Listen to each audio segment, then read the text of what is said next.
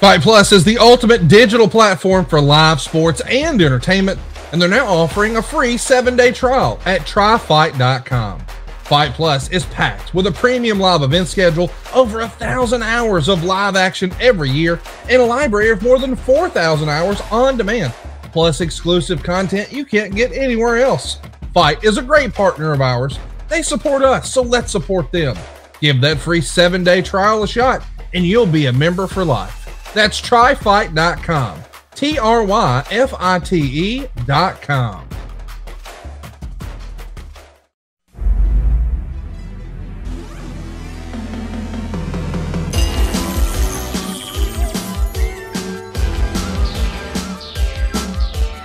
The recognized symbol of excellence in sports entertainment.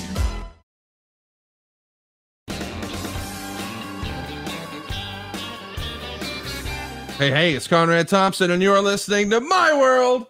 And of course, we couldn't do it without the Hall of Famer, the greatest of all time, your friend and mine, Double J, Jeff Jarrett. Jeff, how are you, man?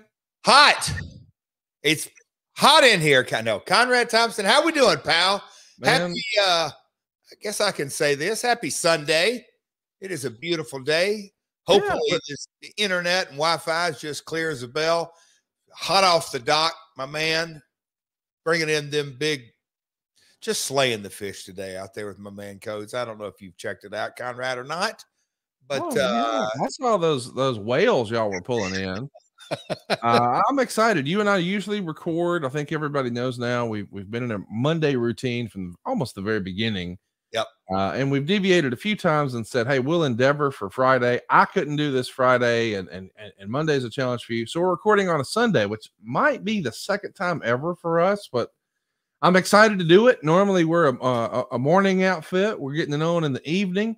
That didn't sound like I meant for it to. Either way, though, you're going to be getting it on in the evening this Sunday night. Be sure to tune in to AEW Dynamite this Wednesday. And, of course, Rampage on Friday. We're in the go home because, Jeff, you're headed to Las Vegas. And as I have heard, the rumor and innuendo is that you're going to come back 10 pounds heavier. And I said that to stupid-ass Tony Schiavone earlier today. And he paused as if you were going to wreck a couple of Las Vegas buffets. He didn't know what I meant. And I had to remind him, I'm not talking about me or Dave Silva coming back 10 pounds heavier, which would definitely mean we put a hurting for certain on some restaurant out there. There you go. go. You, my friend, you're coming back the AEW Tag Team Champion. You and Jay Lethal, the greatest tag team that's ever been assembled, put together by a wrestling genius. Going to take those straps off FTR, and your close personal friend, Mark Briscoe, going to be the guy to count the three, count the pinfall. It's on pay-per-view. Tickets are on sale now. If you're within driving distance, let me just tell you, this is the sleeper AEW show. Jeff, I don't know why, but I've seen some people saying that, this one, that, or this one, this. I think this is poised to be the biggest surprise of a Double or Nothing we've ever had. And I think a lot of people are going to be surprised on Monday morning when old Double J wakes up 10 pounds heavier. Are you pumped?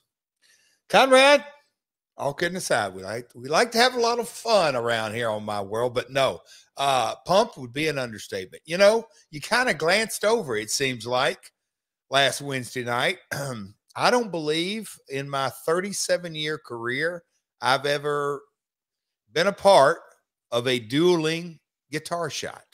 My goodness. I'm glad you brought that up because I have an issue. As you're looking on YouTube here, I want you to take a look in the top right-hand corner. Oh, now I hope I'm not stepping out of bounds or overreaching, but I consider myself at this point a family friend. Oh, God. Would that be fair to say, Jeff? Would you consider me a family friend? Oh, I had this feeling at about Central Time. I had this feeling at about 8:15. Well, inside baseball, 8:15, 8:20, 8:30, because we were on in the first hour. Right. And by the time I usually get back from my segment, the social media cameras are there, or just kind of post-match, post-segment, whatever kind of the duties of the day are. But when you kind of head toward your locker room, and then you kind of go back to your setting, and I get me plenty of electrolytes, and you pick up that phone. More times than not, I would have to say my podcast partner will have some type of message for me. Is that fair to say? It is fair to say. Okay. So with that being said, the Queen in all her glory, the dueling guitar shots, the reaction, Brother Jay Lethal got stripped down to his skivvies. I can't tell you what Cody thought about Jay's underwear, but I'll just say it was a highly entertaining segment. We took those boys to the woodshed again, like we will this Sunday. Yes. And it occurred to me, Conrad, oh, look at the Queen. If you're seeing the video version of this, that girl can throw us a mean forearm. I'll just say that. Right? Old Cash Wheeler, man. He found out a thing or two about a thing or two. But Conrad, that is when it dawned on me. I'm like, welp. It's a surprise to somebody I know as well, not just the people in the arena in Austin, not just the people that were tuned in on TBS, not just the people that were tuned in on ITV or ESPN in Australia or Eurosport in India or all of our other broadcast partners. But there was quite the surprise at 11 p.m. Huntsville time. 10:30. Yeah, so my as you may know, I had to head out of town and do a road trip with a fellow kind of unexpectedly last minute on Thursday. So whenever that has to happen, I try to do what I can, spend a little time with the wife, focus on, couple stuff, wife stuff. Balance. So that usually with my wife does not involve us watching wrestling. Yeah, I can. So we were doing other stuff. And so then she's got to go to bed because, she gets up at 4 a.m. and goes with her personal trainer and does all her routine and all that. And I still sleep for a while. So I got time. So once she goes to bed, I'm like, man, let me just see what's going on in AEW. And, I do what I always do. I look for my friends. I'm watching for the stuff I want. But now normally my friends, if something big's going to happen, they say, hey, man, might want to watch Seg 4. I'm not saying I get spoilers, but I at least get a heads up. I'm in Seg 4 and it's worth watching. It's different. It's not the same old, same old. And imagine my surprise. I think you'll like it sometimes, the terminologies that has been used. Yes. And in she slides, as well she deserves. I'm so excited that Karen was there. I can't wait to see her just slap the piss out of somebody on Sunday. And I hope she's bringing an extra Louis duffel because you're coming back with 10 pounds of gold. So AEW TIX is where you can pick up your tickets. Of course, you can be like me and order on pay-per-view as well. I am going to be watching on the Bleacher Report app. I've got that on my Apple TV, so that'll be my jam and the way I watch. But let me say this. This is a sleeper pay-per-view. I'm not saying I know anything. I'm just saying AEW always delivers on pay-per-view. Check their paperwork. Check the record. You don't want to miss this one. AEWTIX.com. By the way, we've buried the lead. Not only are you winning the world titles this weekend, by the way, who had that on their bingo card? Jeff Jarrett challenging for winning a title on pay-per-view. Not only did that happen, but the AEW upfronts were this past week. And if you're familiar with the television industry at all, the upfronts are a pretty doggone big deal. And of all the wrestlers that they could feature and they could focus on at the AEW upfronts, I know what you're thinking. Well, they probably focused on Kenny Omega. They probably focused on the Young Bucks. I know for sure they had Jon Moxley front and center. Well, there's no doubt the world champion MJF was there. Should we even go down the CM Punk road? You could go on and on with all the great, fine talent under contract at AEW. But when it came time for those images of the upfronts to go viral, they knew. They knew. There's only one person you should feature. It's Double J. Jeff, JARRETT. AEW Collision is coming your way, and you were featured prominently. Jeff, does this mean you're going to dominate the Wednesday show, the Friday show, the Saturday show, owning a baseball team, winning the premium live events, running the house rules? how are you going to do all this, Jeff? Like, Conrad, have you found a way to clone yourself? What's the plan? well, there's been a lot of things that have happened since we launched My World that were not on either one of ours bingo card. No. So never say never in this industry. Absolutely never say never. No. Hey, man, all kidding aside, Conrad, Collision. How big? How huge. And I'm glad, on today's topic we're going to get into, because at the end of the day, Global Force Wrestling, this is part 2 of it. There may even be a part 3 or maybe even 4. Doing the research and breaking it down, we'll see where you guide me today. But there's a lot of meat on the bone. But it's all about the television industry. That's the driver. Just at the end of the day. And in under 5 years, 5 hours of primetime television.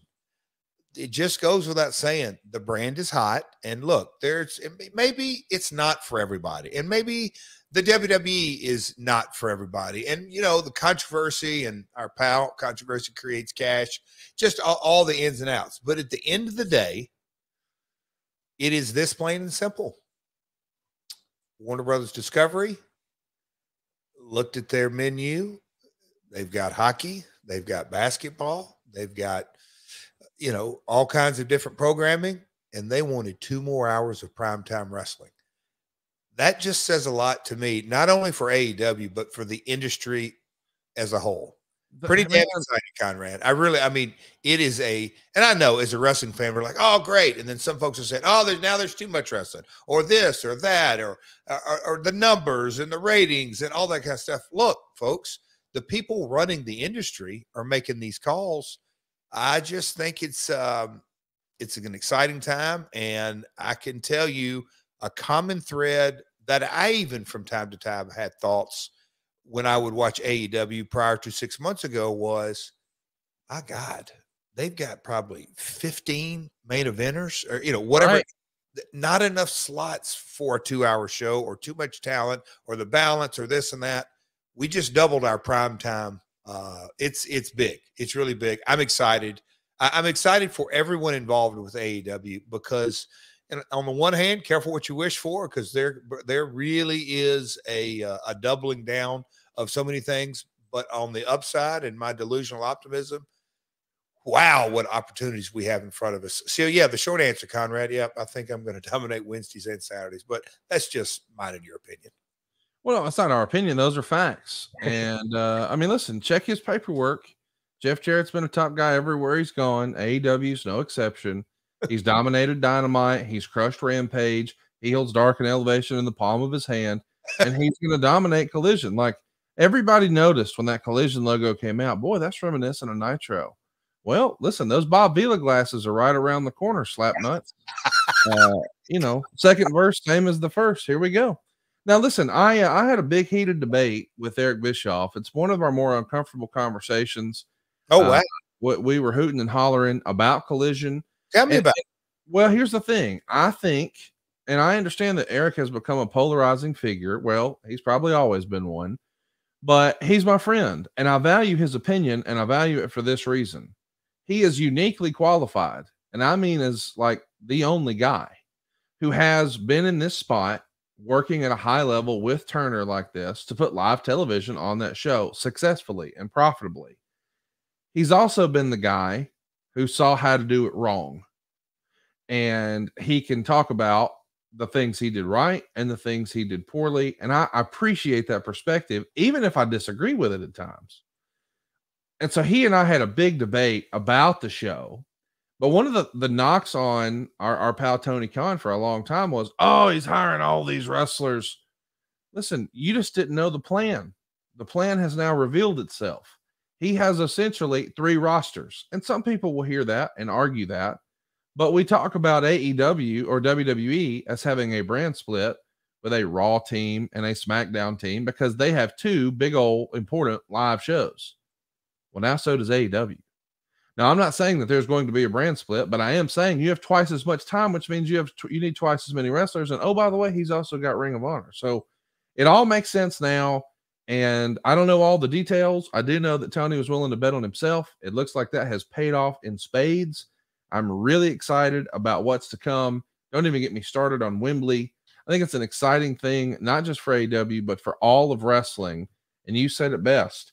that there is an appetite and an interest. Like 4 years ago, let's talk about 4 years ago before the AEW television deal was announced. I mean, everybody in wrestling. We're going to talk about it today with our topic in Global Force. 5 years ago, 6 years ago, 7 years ago, 8 years ago, this would have been a dream come true to have just one show on Turner. Now the idea that there's 3 shows on Turner, those are opportunities that, companies like a GCW or an MLW or an Impact or a Global Force or whoever would have been, a New Japan would have been thrilled to have. And Tony has done it in short order. You got to give the man his props. I am really excited to see you dominate. And I'm hoping that, somebody limps away there with the world champion, a new world title, and you manage a way to just yank it from him on June 17th. Because I think if you really, listen, we put the poster out. We didn't do it, but the company AEW put together the poster of Jeff Jarrett at Wembley. And just based on that alone, over 60-something thousand tickets were sold. And I'm just thinking to myself, if they want a ratings bonanza, if they just announce you versus whoever has the title on June 17th at Collision, man, you probably do what, like a 10, 11 rating night one? Stirring it up, my man. My man can stir it up like no. It is great. I would love to. I'm going to have to go listen to you and Eric getting fired up. It's uncomfortable. Is it really?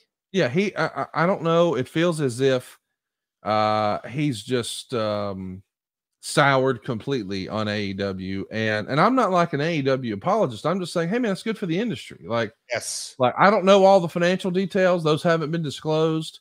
And it's none of my business. It's not my money. I don't care. But I'm just saying, I feel like there was all that rumor and innuendo. And so when some of that stuff was confirmed or some not, and then there's all this other rumor stuff, and he's like, well, they shouldn't have done this. And they shouldn't. It's like, wait a minute now. I'm not there. You're not there. Here's what I know. There's 2 more hours of primetime wrestling on television. That's a big deal. That's a big.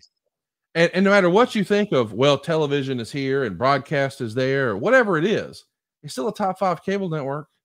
Oh. It's a top 5 cable network. Are you kidding? Well, yes. And not just that. When you kind of look now at the consolidation, there's Comcast, Peacock, there's the different groups, the ABC, ESPN, yes, the Warner Brothers Discovery, that group. There's Viacom, Paramount, all the different groups. They're in the top 3 of media companies. And when you kind of look around the entire globe, that's where it gets really, really, really interesting. And look, with the writer strike going on, I believe NASCAR renewal is up.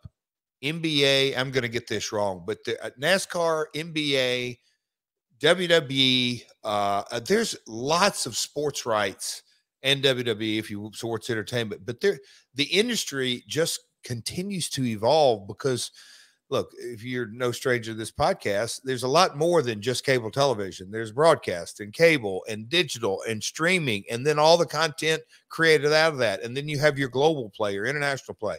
2 more hours in prime time. I can't say it's game changing, but man, it's knocking on its door. It's big. They made a statement. When I say they, pronouns, pal, Warner Brothers Discovery, to me, made a statement doubling down on wrestling. I think it's great. If you love the squared circle, what a time it is to be in this industry. The other thing that I was going to touch on when I was looking at the notes, and then you just hit it just a second ago before we roll tape, Memorial Day weekend and Labor Day weekend from the old guard were 2 weekends you never ran, ever. Right. You just didn't. It was the beginning or the end of summer. Kids are getting out. I know that's sort of yesterday's news, but there's just so much going on. This weekend, a Saudi event, and I hear there's a pretty good cash number attached to that event. I'm sure you think. Here's what's funny too. That I think people just lose sight of that, and we sort of gloss over it. Oh, I don't ever. And I don't know that number's out there. But I mean, listen, I don't think it's unrealistic to say that there have been reports that it's $50 million for a weekend. Oh, you mean another WrestleMania? Thank you. That's my point. Like, yes, you've got all the pomp and circumstance behind a WrestleMania. And it's like, well, we're going to do a couple. Not only are we going to do one night of WrestleMania, we're going to do two. And then we're going to do a couple abroad. And we don't really have to promote it. We're just getting it to show up and blow up some pyro and have some fun matches. Goodness gracious. And I understand there's political and blah, blah, blah. I understand all that. But I'm just saying, when you look at the appetite for pro wrestling globally and domestically now, because to your point, Turner's just doubled down. Now we got 5 hours of AEW wrestling. And now there's, of course, 5 hours of WWE wrestling. So there's 10 hours between the big two of new original content every single week on television, 2 of those being on broadcast, the rest being on cable. 12. I count NXT. It's Sure. It's, I mean, 12 hours in prime time. Yeah. It's a lot, man. Yes. Anyway, I'm excited. I think it's a big deal. And let me tell you, we're talking a little bit about money today, and we're talking about the product. Well, when it comes to money and products, I don't think there's a better way to do it than with Henson Shaving and the way they've done it. We have talked about this razor a lot here on the program. And Jeff, I got to be honest with you. I had a fellow who hit me on Twitter and said that he didn't like this razor. And I defended it with my life, Jeff. And the reason I did that is because I love it. And I've put like 100 people in my real life on it, not counting all the thousands that have picked it up from hearing it on our show. But I said, hey man, are you sure you're putting it together right? I think you're putting the bottom on upside down. And he kind of argued with me. And then he came back and relented and said, dude, I double checked. I did exactly what you said. I had the bottom in upside down. This is the best shave of my life. I mean, I was doing low-key customer service for Henson Shaving because I believe in this product that much.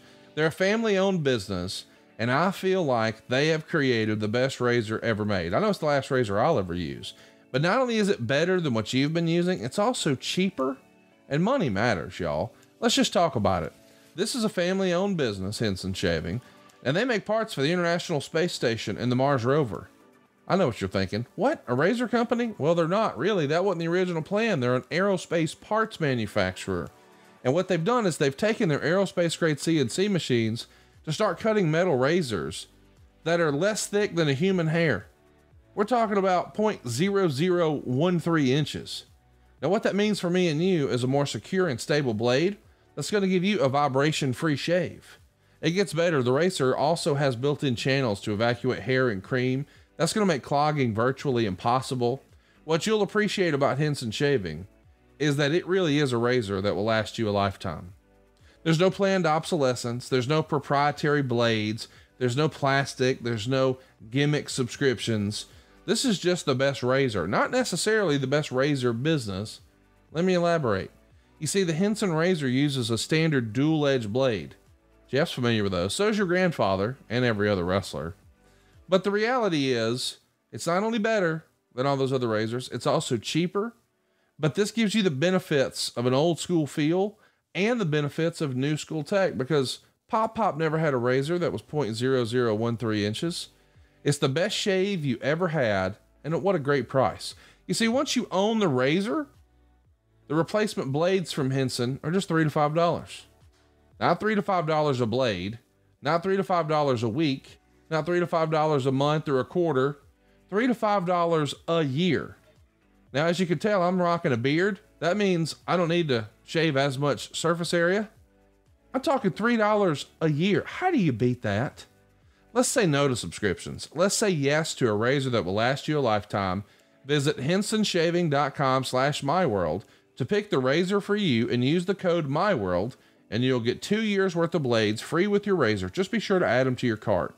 That's 100 free blades when you visit hensonshaving.com/myworld and use the promo code MyWorld.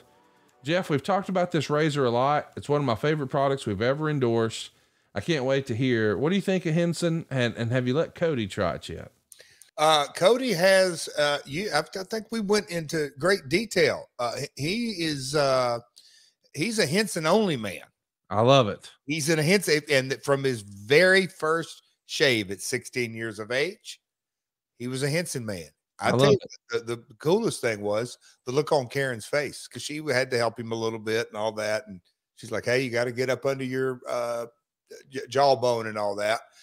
But that Karen was just like, do what? And I said, listen to Conrad talk about it. And then she went on site, just the details, and just sitting there looking at it. 2 free.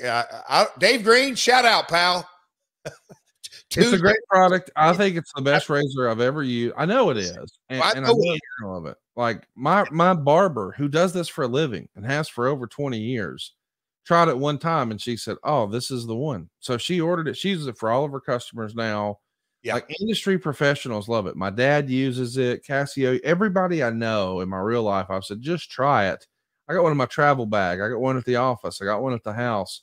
And here's the thing. I'm not going to tell you how much it costs, but it's more affordable than you think. And remember, it's a one-time purchase. I was used to having to go down to the drugstore. Man, they keep them behind glass and under lock and key, and $3 to $5 a year. It's a one-time investment. That's less than you think. And then for me, man, it's going to cost me $3 a year. It's just the best. Check it out. Henson Shaving. You'll be glad you did.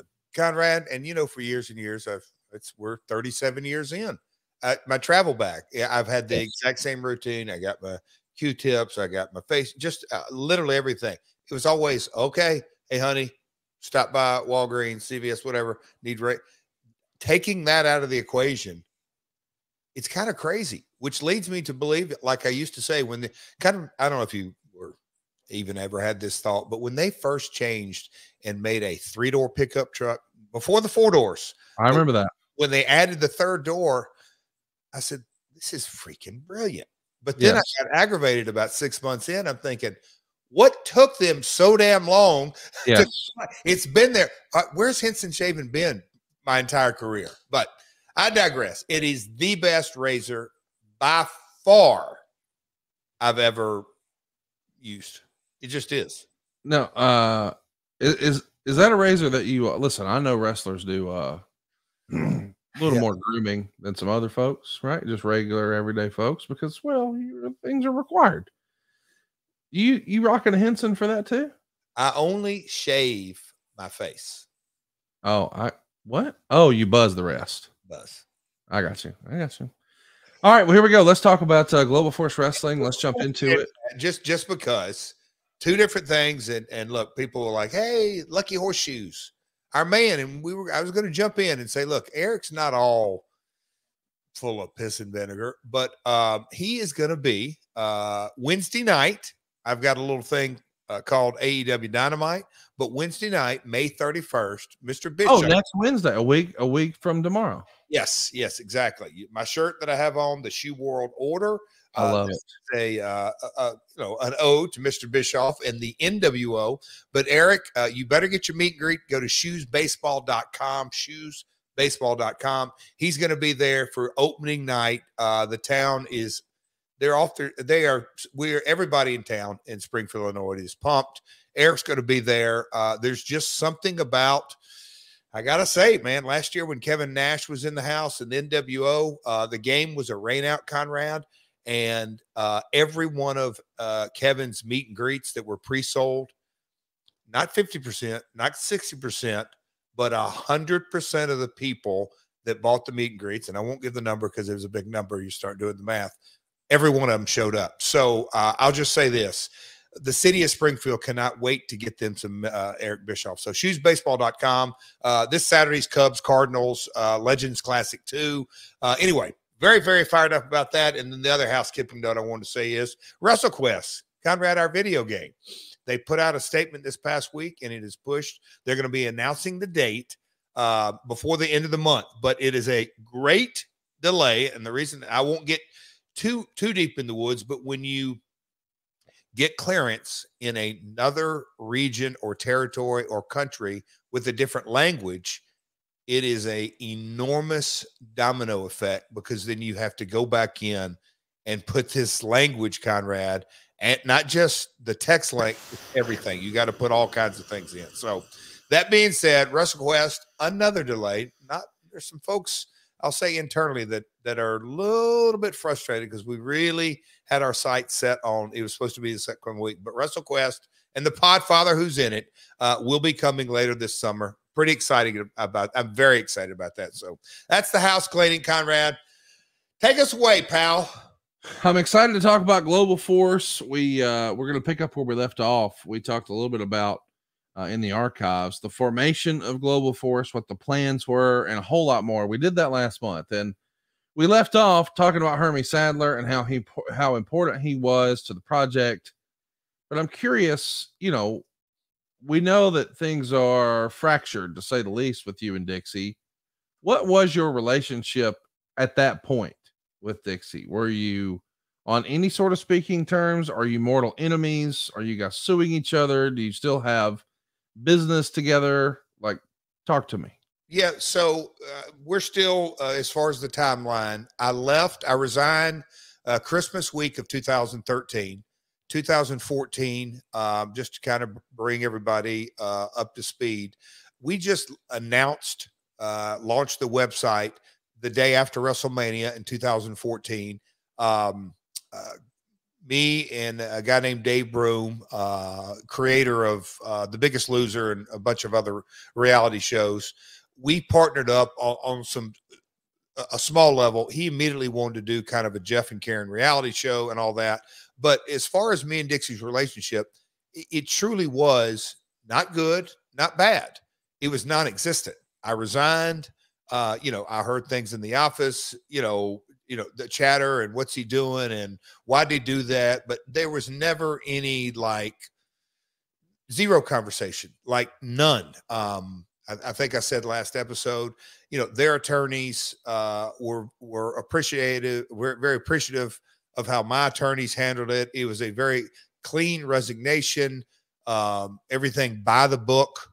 I made sure and took a lot of counsel on that because and I said it on an interview or a couple of interviews. And to this day, very appreciative for the TNA years. I just knew, and boy, as things rolled out, but I absolutely knew that my time, as 2013 came to an end, when me and Toby's attempt to buy back, acquire controlling interest, when that fell through, I knew it was my time to move on. So let's talk about your dad, another major player. I know we touched on this before, but let's just sort of refresh everybody. What is the nature of your relationship with your dad here? Are you discussing anything with Global Force? Does he have any stake or interest at all? He was surprised that I resigned. The only people that knew I was resigning were my attorney, Toby, and Karen, and my kids. Later as years went, because I still stay in contact from time to time with a lot of people, but Andy Barton, we still talk often. Creed Williams the following year, and we'll get into that, the TNA Hall of Fame situation. He was very appreciative. It was not sticky. It was not muddy. It was no issues. And my father, when I let him know, he was surprised, but he really thought, I guess like a lot of people, he was one of the first, oh man, what happened? What was the blow? There was one big issue. And I'm like, there really wasn't any one thing other than I spent 11 of 12 months trying to acquire the thing because I just don't have confidence moving forward. I see the writing on the wall. I know the numbers.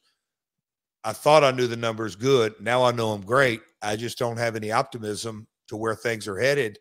And all I can really do, this is what I thought in 2014, is probably just continue to butt heads with Dixie and the Carters. And I didn't think that was going to be productive at all either.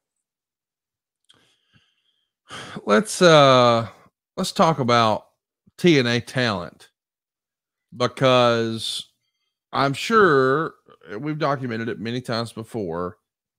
There was always discussion in the newsletters that there was a camp, like you're a Dixie guy or you're a Jeff guy. And then later it would be you're a Russo guy or you're a Jeff guy. And so there were different camps where there was some political gamesmanship on who was with who. And so we knew Dutch was a Jeff guy and that sort of thing. I'm curious, when the announcement is out and people know you're leaving, me just knowing a little bit now about how the wrestling business goes, buddy, your phone was lighting up like a Christmas tree, I'm sure. What are you doing? Where are you going? Talk to me about that. It blew up. It really blew up. From, if you're thinking of somebody that either worked at TNA or was working at TNA, look, I'm sure I'm going to leave. You know, I would say more people, there was much more than 50% of the people reached out. And a lot of people thought I already had like a complete blueprint of what I was doing. Like, yes. you know, just, hey, what are you doing? Hey man, I'm available. My contract's up here. If I'm not available right now, I'm missing. I'm like, whoa. I tried to let everybody know and I got coached on this from my attorneys, but it was also a very diplomatic look. There's nothing to discuss right now, so we can talk about anything.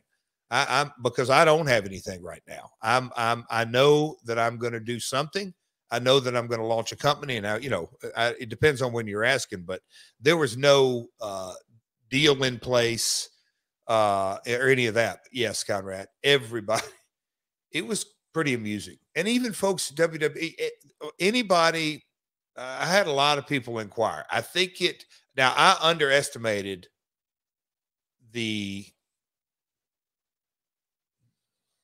I don't say interest, but it was like, what? Don't you own that?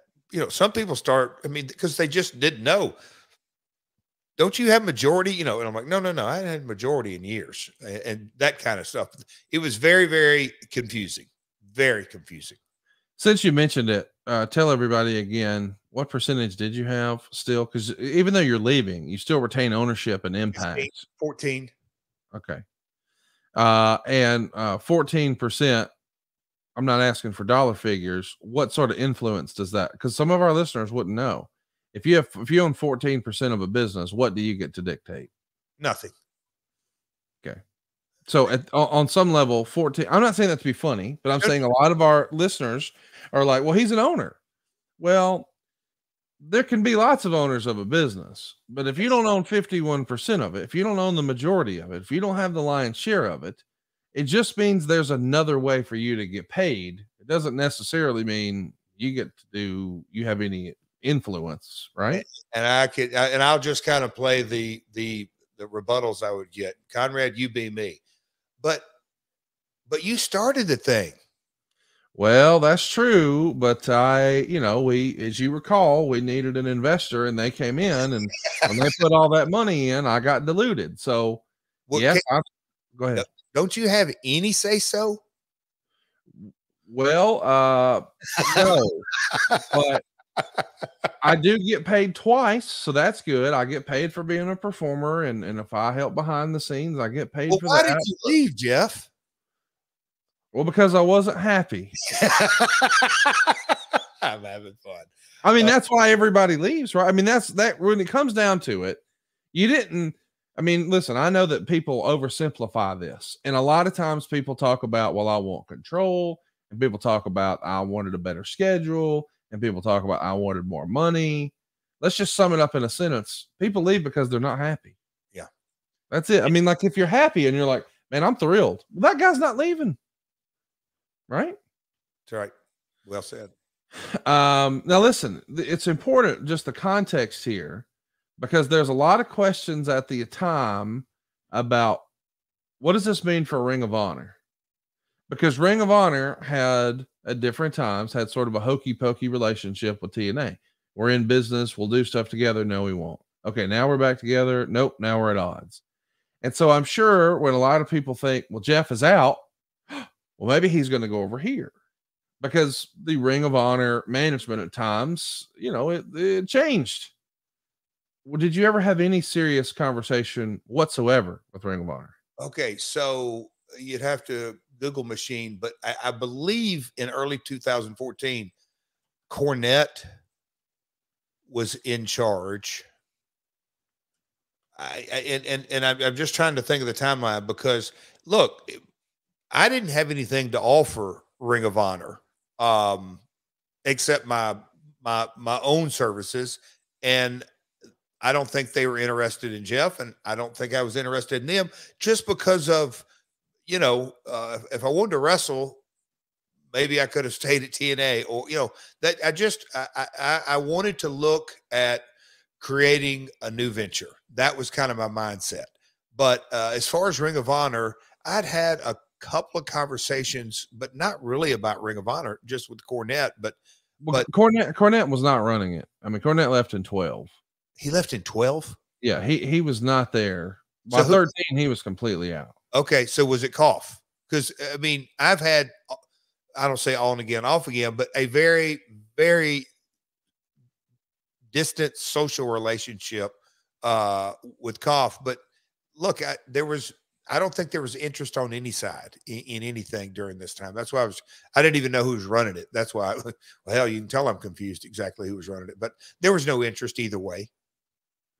Well, you didn't think that model would work. You wanted to own your own thing. I mean, the reality is I'm trying to speak Jeff here. I don't want to work for somebody else. And if I went to work for Ring of Honor, I'd be an employee. And if I was happy with that, I'd have stayed at Impact. I wanted to do my own thing and cart my own. So yes, that is true. And then an addendum to that, I'm not even saying partial to, I think, yeah, that's true. But I think also that is that, let me make sure this sounds, the comes out the right way. The Spike relationship, now we're talking early 2014. In 2009, 2010, 2007, 8, 9, 10 was really good. I thought there was an opportunity in cable television to create a new brand. At this time, Ring of Honor had been around 12, 13 years. What were they on at this time? HDNet. I just didn't see, diplomatically, in these days, in the days we're talking about Ring of Honor, just like I think, and I say this, ECW still gets a chance today, but they were going for a niche audience, the hardcore stuff. Ring of Honor was going for a pure wrestling audience. I didn't think that would create mass appeal. My business mind was go for a more mass appeal. I understand. We talked about everybody who's potentially been interested in reaching out. Was there anybody who reached out about, hey, Jeff, if you got something going, I'd be interested in hearing about it? Is there a name that we might be shocked to hear that expressed interest? I don't think it's my best interest. I looked at that in the notes and thought, there'd be some people that I could, and not spill the beans on that, but yes, look, the grass is always greener on the other side. Okay, so there were WWE people, and you don't want to say. I understand. Yes, I got it. Okay, and there were TNA people that the words that were said, "Hey Jeff, I know you know my deal. You were I'm like, whoa, we're not even going down that road." Right. Well, let me say this, Jeff. I don't think, as a fan who thinks I understand a little bit about business, I wouldn't take it as a negative if I worked for WWE or I was in management with WWE and I found out that 10 years ago, somebody was at least interested in what you were doing. Like, that just means they respected you more so than they weren't happy where they were. Like, to me, it's just always like, hey, I like the way that guy does that. I wonder what he's up to. That to me doesn't mean necessarily that, because you would have had to get far down the lane of here's what we got creatively for you, and here's the offer. And many times, I can't say many times, but and heck, any talent would do this, including myself. Can I have something to use leverage? Oh, dude, that's where I was getting to. Like, you took the words out of my mouth. Like, well, I'll tell you off air, but I'm running that play right now. I'm running that play right now. It's reported in late May that Simon Inoki reached out to you regarding GFW, booking Americans. What was your first conversation with New Japan? Do you recall? Oh gosh, my first one, I'm not sure, but Simon was, and again, his relationship with with New Japan obviously has evolved over the years, and this is where my timelines, I have to really look at it, because in a lot of things, the timelines ran together, just because they were stutter starts in so many ways. But he reached out, and let me back up a little bit. Scott DeMoore came on board in Q2 of 2014, I want to say, maybe Q3, but during this time. So Scott was a big part of the Japanese relationship that we're going to get to. But Simon had reached out again. New Japan in 2012, 13, 14. I'm just trying to think of the roster over there. I think Finn Balor, Fergal Devitt. I'm just trying to think as they were rolling along, Doc and Carl. I'm trying to think when the Bullet Club was actually launched. But just 212, 213, 214, their business was good. I know there's going to be some hardcore Uncle Dave readers that's going to say, well, no, it didn't really start technically getting good here. But anyway, he reached out, inquired about what I was doing. May of 2013 is when the Bullet Club started. Okay. See, so things were rolling before that. I mean, but just so the timing of all of it, and Simon was, I always gotten along really well with him. He was just, and for those folks that don't know, this is Antonio Inoki, the founder of New Japan Pro Wrestling, his son-in-law. And he just wanted to inquire on, hey, what's going on? Is there a way maybe to do something? And I'm telling them at the time, folks, I'm a ways from doing anything, but I am interested in working relationships.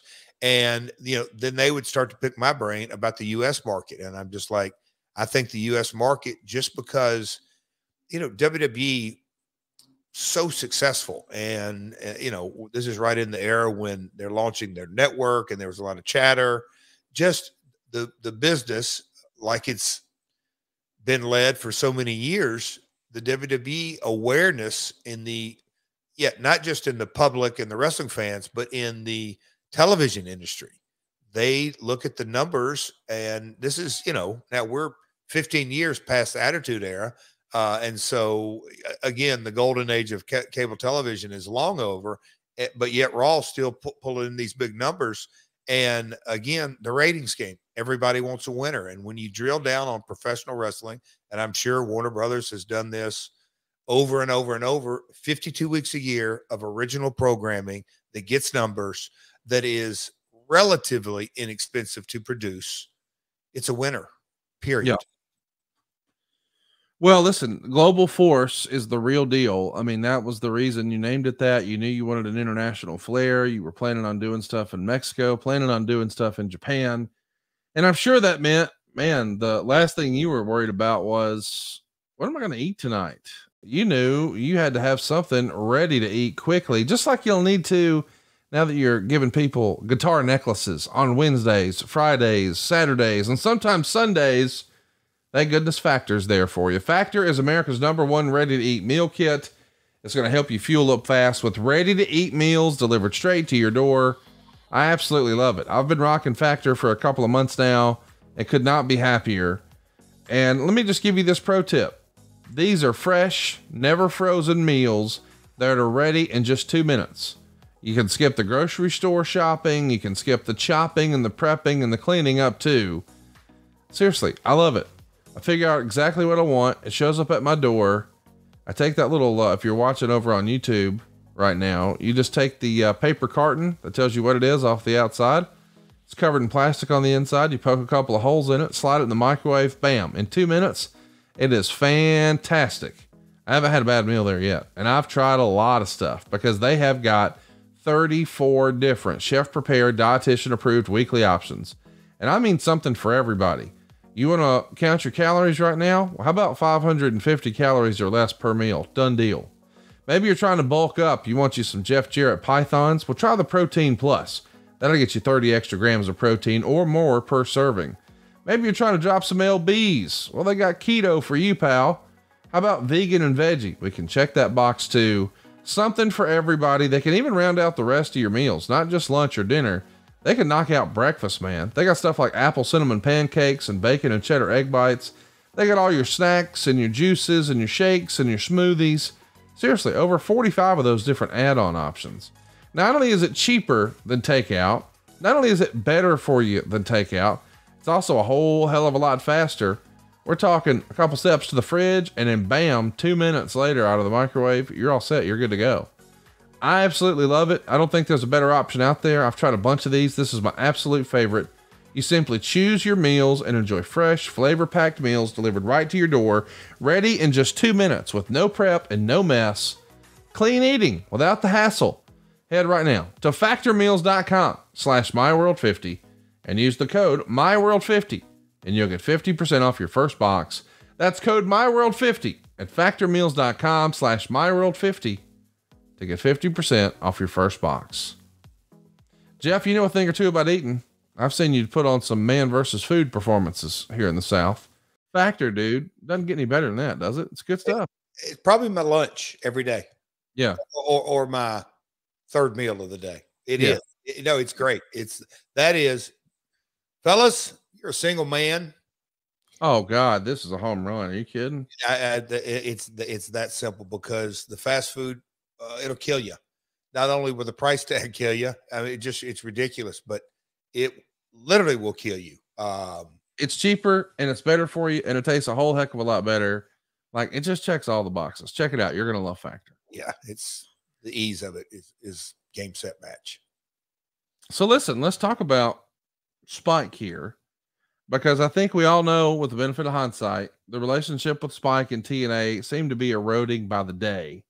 And it's reported in the Observer that your deal to exit TNA included a clause that stated you couldn't go on TV with Spike. Is that true? Zero. I mean, that is totally false. Okay. And Wait, are you saying something in the Observer was not true? Well, I hate to say it, Uncle Dave, you got this one wrong, and that is total fabrication. All right. Well, let's just figure out where it came from. I'm not saying that to be funny. Yeah, that's interesting. But here's what I know, and because I want to be clear, I think sometimes we come on these podcasts, and you or Eric or Bruce or someone will say a variation on what you just did, total fabrication, and that implies that Dave Meltzer is lying. I'm looking right at the camera right now. Oh boy. Dave Meltzer is not lying. He wrote what he believed to be the truth. Yes. Now, here's what happened. Someone lied to him. Like, I don't believe for a second that Dave Meltzer goes out of his way to lie. Okay. Okay. I know that, but I'm saying a lot of people, our podcasts become polarizing because people think, oh, they're saying Dave's lying. No. Someone lied to Dave. So I want me and you to let's reverse down the rabbit hole. For sure. Let's figure out where it came from. Dave didn't just say, well, here's what they wrote. No, somebody told him that. So who do you think could have told him that? Who would have been chatting from the Impact side and told Dave that? That's where the assumption, I think you jumped already down the wrong rabbit hole. Okay. From the Spike side. Okay. Dave's got sources everywhere. And Okay. if you're in rooms long enough and just listen, you'll hear names come up from PR folks or marketing folks or really production folks. Well, hey, I heard this. Oh, where did you hear that? Oh, it's in the office. Where'd they hear that? Oh, the online stuff. They don't call it dirt sheets. They don't call it, you'll hear different phrases and terminology. It's the online newsletters or this. Okay. You just, which one? Well, there's that FW4 online or they just that kind of stuff. So anyway, I don't have firsthand knowledge, but all right, we're doing a little crime scene investigation. Who would have the motive to say that? I would say the Impact side. The 100%. Why would Spike go? There's no, to me, it's more logical to think that when this comes out, Dave calls somebody and says, hey man, what do you make of this Jeff Jarrett news? And then whoever he calls, they start chatting. I'm going to guess This is probably not the right answer, but I know we already, boy, we've done a number on him on my podcast. Apparently, had to be Terry Taylor, one of the people, right? He was already gone. Okay. So, but my point is, Terry had been in constant communication with Dave for a long, long time. There were other people in Impact who did that. I got you. So I'm curious who had a Terry Taylor-esque type relationship. Like, it's plain to see when you read these old newsletters. Flair talked to Dave, Heyman talked to Dave. Certainly after the screw job, Brett talked to Dave. So there's certain people you can just tell. Like, I mean, it was in there all the time. I don't know why people don't do more with Eddie Gilbert. Okay, Eddie Gilbert's talking to him. He's advocating for his friends, and I get it. We would all do that. That doesn't make Dave a bad person. No. But I know sometimes when we say total fabrication, the translation is Jeff Jarrett calls Dave Meltzer a liar. No. I'm not. Somebody totally fabricated. Somebody told him that, and I just want to know if you had to guess, where would something like that come from? So let's go down this rabbit hole. This is fun. Everybody in that company, right, would have different questions. Let's just say some folks would say, hell, I don't blame him. His opinion meant nothing here. Or, I don't blame him. He should have left a long time ago, or whatever it may be. Right. I think the one person in there that I don't know why he did that, or he can do all he wants, but he can't do anything on Spike. To me, all roads point to Dixie. So you say maybe Dixie said, did Dixie have a relationship with Dave? Well, I don't know, but Dixie could have told somebody else. And then, right. No, I believe that like 100% that any of the Dallas folks could have said, he can do whatever he wants as long as he don't bring it to Spike. And like he's going to get there. We're already, whatever. I get that. Any of that. Yeah. But I just wonder how the trickle down is, like who's on the horn with Dave for him to report that. I mean, listen, let's just talk about it. Did you have any contact with Spike? You had a relationship with some of those folks, I'm sure. When the news comes out, because you said it right at the top of the program, I told my wife, I told my attorney, I told my kids, nobody else, not even your dad knew. So when the Spike people find out, does Spike call you and say, Jeff, what's going on? I would love to take a little credit for Nostradamus, but when I heard the news, Conrad, was it August when their deal was up? I think it was, but when I heard that it wasn't being renewed and it was an absolute,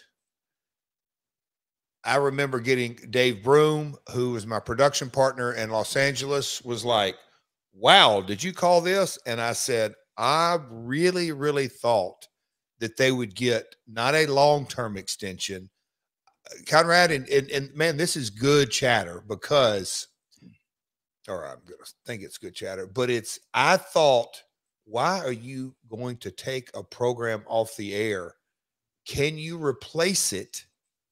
Yes, you can replace it with a CSI or something like that, but original programming, hanging on to hope. I didn't think that they would just say, it's over. I thought that was headed in that direction. I'd like to have said, yeah, I was leaving because I knew their deal was completely fried. I knew it was on shaky ground. I knew that they had lost extreme confidence in the brand in many, many ways. I knew that money was tight and renewals weren't coming up. I knew the Kurt Angle situation was going to be very interesting, along with other talent. I knew that the Rocky Road was definitely in front of them because I had a sense that Dallas was, hey, we told you back in 2006, we're not funding this bad boy anymore. You're going to be standing on your own two legs. And when the payables, and we kind of touched on that, were way upside down. When all that stuff, it was like, if something doesn't happen, it's really going to be ugly. And that's why I didn't want to be there when the ship completely sank. And I thought it would happen. Did I think it would happen in 2014? I don't think I can actually say that. But to answer your question, Conrad, not until after their deal was over and I heard from Spike, I didn't call them. So that would have been They announced that it was going to be up in August. They wound up signing an extension to carry them through the end of 2014. So they finished the year. In November, they announced they're doing something else in 2014. But so they finished 2014 there. Yes. On that, but the deal was really up because it was I think that the contract ran through September. I think they gave him a quarter, but that they let them finish out the year. Yeah. And that's a budget thing. Go ahead. That's a budget thing. But once it was over, I didn't hear, and we'll get to it. I didn't hear from them till 2015, and we'll get into that when I met with them and everything that went with that. Let's talk about talent for a moment, because the WWE has a massive amount of talent cuts coming too. There's a new TV deal that's signed, and it's for less money than they imagined. Their television rights fees are not quite where they want them to be. Remember now, this is 10 years ago. This is not now. And talent's cut at the time: Oksana, Evan Bourne, who we know as Matt Sydal, Camacho, Brodus Clay, who we know as Tyrus, Kurt Hawkins, Teddy Long, Drew McIntyre, and Yoshitatsu. So it's a twofold question. One, were you excited that there's an influx of talent? And two, did it make you nervous? Damn, WWE's TV money's down. That ain't good for me. So here was what Broom, when did their deal, when did all that come out, that their rights fees weren't a grand slam? 2014.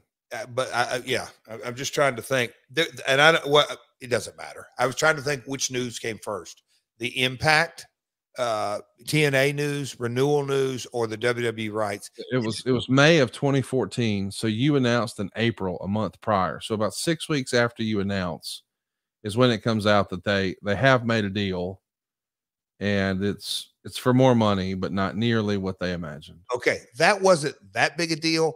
The Impact new TNA deal being dropped by Spike was big. Right. It was again, Global Force. We're wanting to launch a company, and the guy who left is walking into our office and going to start these pitch meetings. But now, why did Viacom take him off the air and this guy left? For lack of a better word, a lot of confusion in the marketplace. The WWE was disheartening, but it wasn't look, that wasn't big news. They're still on the air. They're still getting great ratings. And they got a bump, just not what they were expecting. They were getting fantastic ratings, big numbers. Well, listen, I mean, people would say, oh, they're down. And I even saw some people say the ratings are minuscule at the time. But what those folks are doing is they're comparing it to a prior generation, not only of ratings, but of television. Yeah. And it was all changing. So they do wind up getting quite an increase, but it's not what they had projected, not what they hoped for. So the stock takes a tumble. Yeah. Yes. But when the stock takes a stumble, it does feel like maybe the interest and the narrative on wrestling might be changing a little bit. And I'm wondering, from your perspective, who once again, now for the second time, have walked away from a guaranteed deal and pushed your chips all the way in and said, hey, I'm going to bet on myself. Part of you has to be a little nervous, or is that where that delusional optimism kicks in? Both. Delusional, but again, hearing the realistic tone in Dave Broom's voice was, heck, and I don't mind telling it. There's my stories on here. There was probably a few self-medicating nights to go along with that, because he's in the television business. And okay, let me back up again. Dave was hell-bent on, let's go do a reality show on starting a wrestling company. We'll just say Jeff and others, or Jeff Karen and others, and Jeff Karen family and others, but kind of starting this. And, I'm in the middle of going to Japan and going to Mexico and talking to this. And he goes, Jeff, that's all fascinating. The startup entrepreneurial spirit, that maybe there's even a business. It opens up our pitches. We don't have to just go to this network and this network and this net that's going to carry wrestling. And Conrad, kind of my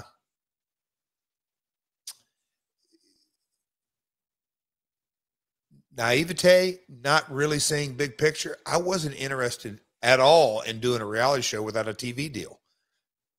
Maybe that was a dumb thing to do, but that was what Dave wanted to do that. And when he told me, "Hey Jeff, yeah, the WWE news, that's, they're still getting good numbers, but that's the reality of the situation.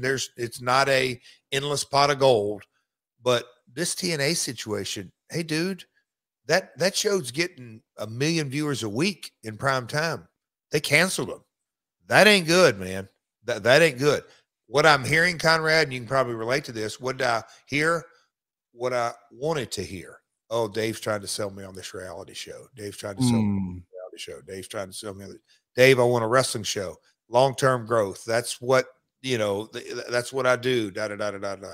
Anyway, does that paint a picture for you kind of where absolutely where my head was at? And that was look, I told you I've made a lot more screw-ups than positives, but we're here by the grace of God. Let's talk about Toby Keith. We talked a little bit about him, when we first started the Global Force discussion, when you were trying to see if you could bring him in on the Impact deal. Now that you're going to branch out and do your own Global Force deal, was there any opportunity to do some business with Toby Keith, or had he sort of moved on from that? He was, here's what's great about Toby. When I say, pardon the pun, all in, he's all in. He was ready to go, but he's also, we covered it. He's on the cover of, hundreds of country music magazines. He's been on the cover of Forbes before. They don't put just country music superstars, singer-songwriters. They put businessmen. And so, and look, I didn't have to, it was very simple. Jeff, if we get this plan together, kind of the whole pin of it all is a television deal. He was ready, willing, and obviously able to go, but we had to get a deal together. So, as far as funding things, he was ready to put up his cash just like he was in the TNA days, but it had to make business sense. It had to have the plan and the ROI and look, didn't have to be cash positive day one, but he had to kind of see the route to it. And I respected that and agreed with it. But he was ready. Well, you're trying to get ready. It feels like you're doing a lot of hustling in this area. You're working with AAA, and you're going to work on the Triple Mania show and do a hair match. And we've talked about all that in the archives over at myworldonyoutube.com. But in terms of just, hey, we're bringing home the bacon. I mean, GFW's what we would call pre-revenue. Yeah. And now that you've left Impact, yes, you have points, but it's probably now going to be even more subjective, because now you just really got to kind of take their word for it or fight and scratch and scrape. I mean, you're not actively involved in the business at all. So you got to go sort of sing for your supper here, no? Yeah. I mean, on the TNA deal, you can, I don't even have to read between the lines. When they have payables as high as they were, do you think there were any dividend checks, Conrad? There you go. See, I wasn't going to hit it over the head, but when you really lifted under the hood and you saw, hey, there's all this outstanding, AKA all that's got to be paid. And then if there's profit left over, you'll get 14% of that. Said otherwise, there's no money coming from Impact. And if you're not working in Impact and you're not getting paid there, brother still got to go make some money, but he still wants to launch this business. Yes. So you're trying to just patch together income in other places until this gets up and rolling, right? You always, as Karen Jarrett taught me, you got to save for a rainy day. Yes. You just do. But, it was high pressure, dude. You got 5 kids, blended family. See, there you go. You took the words out of my mouth, because I've asked a few times before, like, let's not forget now, there are some people who have the good fortune of this being an investment vehicle. You are the third generation of many promoters who made their profit and paid their bills and fed their families on profit from running wrestling shows. And now you find yourself not in a position to do that. So we're going to go to work in some other areas and still work around the business and in the business while we're launching the new thing. But, oh yeah, we still got kids who got to go to school and they hope to go to college, and yep, we got a household to take care of, and we got hungry boys who are coming back for seconds. And Yeah. You got a house to upkeep. I mean, real life is a thing here, right? Oh, buddy. I mean, as the most pressure in my life from a business perspective, and this takes in a lot of ground, was 2014, 15, and 16. No doubt. No ifs, ands, or buts about it. Even more than 02 and 3? Yes. Wow. Yeah. Because 02, yeah, it was a different time. Remember, coming off the WWF and WCW, and at that time, only 2 kids, just life was a lot simpler, if you will. Then you add in a third kid and the ups and downs in the personal life. And then me and Karen start our blended family. And then, the ups and downs of TNA. And then you get into, okay, I see the writing on the wall, and you just, told the quick story. It's buried. I do not see it, as Dean Broadhead would tell us many times, folks, we're in a financial death spiral. We're not coming out of this. It just, look at it. Let's get real here, folks. If the renewal doesn't come in, and it doesn't sound like it's going to, and this is in 13 when we were trying to acquire it. And I'm thinking in my mind, that is what Dean needs to be saying. So Dixie will hear and go, we've got to make a radical change. And it didn't happen. But yeah, pressure was big, Conrad. I mean, and I didn't even, at the time, Conrad, I knew it was big. I didn't realize how much it was wearing on me. I just didn't. It was really wearing on me. I just can't imagine. I mean, when you talk about, I just want to add context. You've spent your entire life in wrestling, and then you're going to walk away from WWE, and many would think burn a bridge, go to WCW. They go out of business. You got a little bit of a shelf life there to figure out what you're going to do next. We've covered the whole debacle where the buys are misrepresented and you're spending based on bad information, and crap out, lose it all. Find this angel investor, but boy, now the politics are in, and it's a struggle with your dad, and you lose your wife, and you've got all this, and you say, oh no, 10 years later, that's when the real trouble was. This is unbelievable, Jeff. Oh boy. No, that's, I mean, I've had so much time to reflect on it. And I had a lot, I had a lot of time in 56 days, but it gave me a lot of clarity, Conrad, to really, really look at, do I regret anything? Zero, none, because every obstacle now today is an opportunity for me to learn. I've really tried to drill down on all of it. The miscalculation that if Jeff, you're leaving because, like you said, not happy, but you didn't have any confidence in the nose pulling up. Now, if they go out of business or lose that deal, how's it going to affect what you're going to be starting here? That's a big deal. That was a big deal. I misjudged that. Okay. So now the other thing is I just kind of went into, no, I don't want to do a reality show. In its best days, what does it pay, Dave? Well, it's this and that. You really got to get into season 2, and really season 3 is where you can start making money, because season 1, you got to get a hit, and season 2, you kind of have a lot of leverage. We'll see, all that kind of stuff. I'm like, Dave, I'm not a reality guy. Well, not just that. Let me ask this. You're a big time family guy. Anybody who follows you on social knows that, but we all just sort of refer to our experience and try to learn and grow from that. And you had seen another wrestler in Hulk Hogan, and how a reality show was probably in hindsight not good for his family. I'm sure that weighed on you. It did. And look, Dave we shot 2 sizzle reels that he's like, we will protect it. You got to have drama, blah, da, da, da, da, da, da. But you got to have controversy.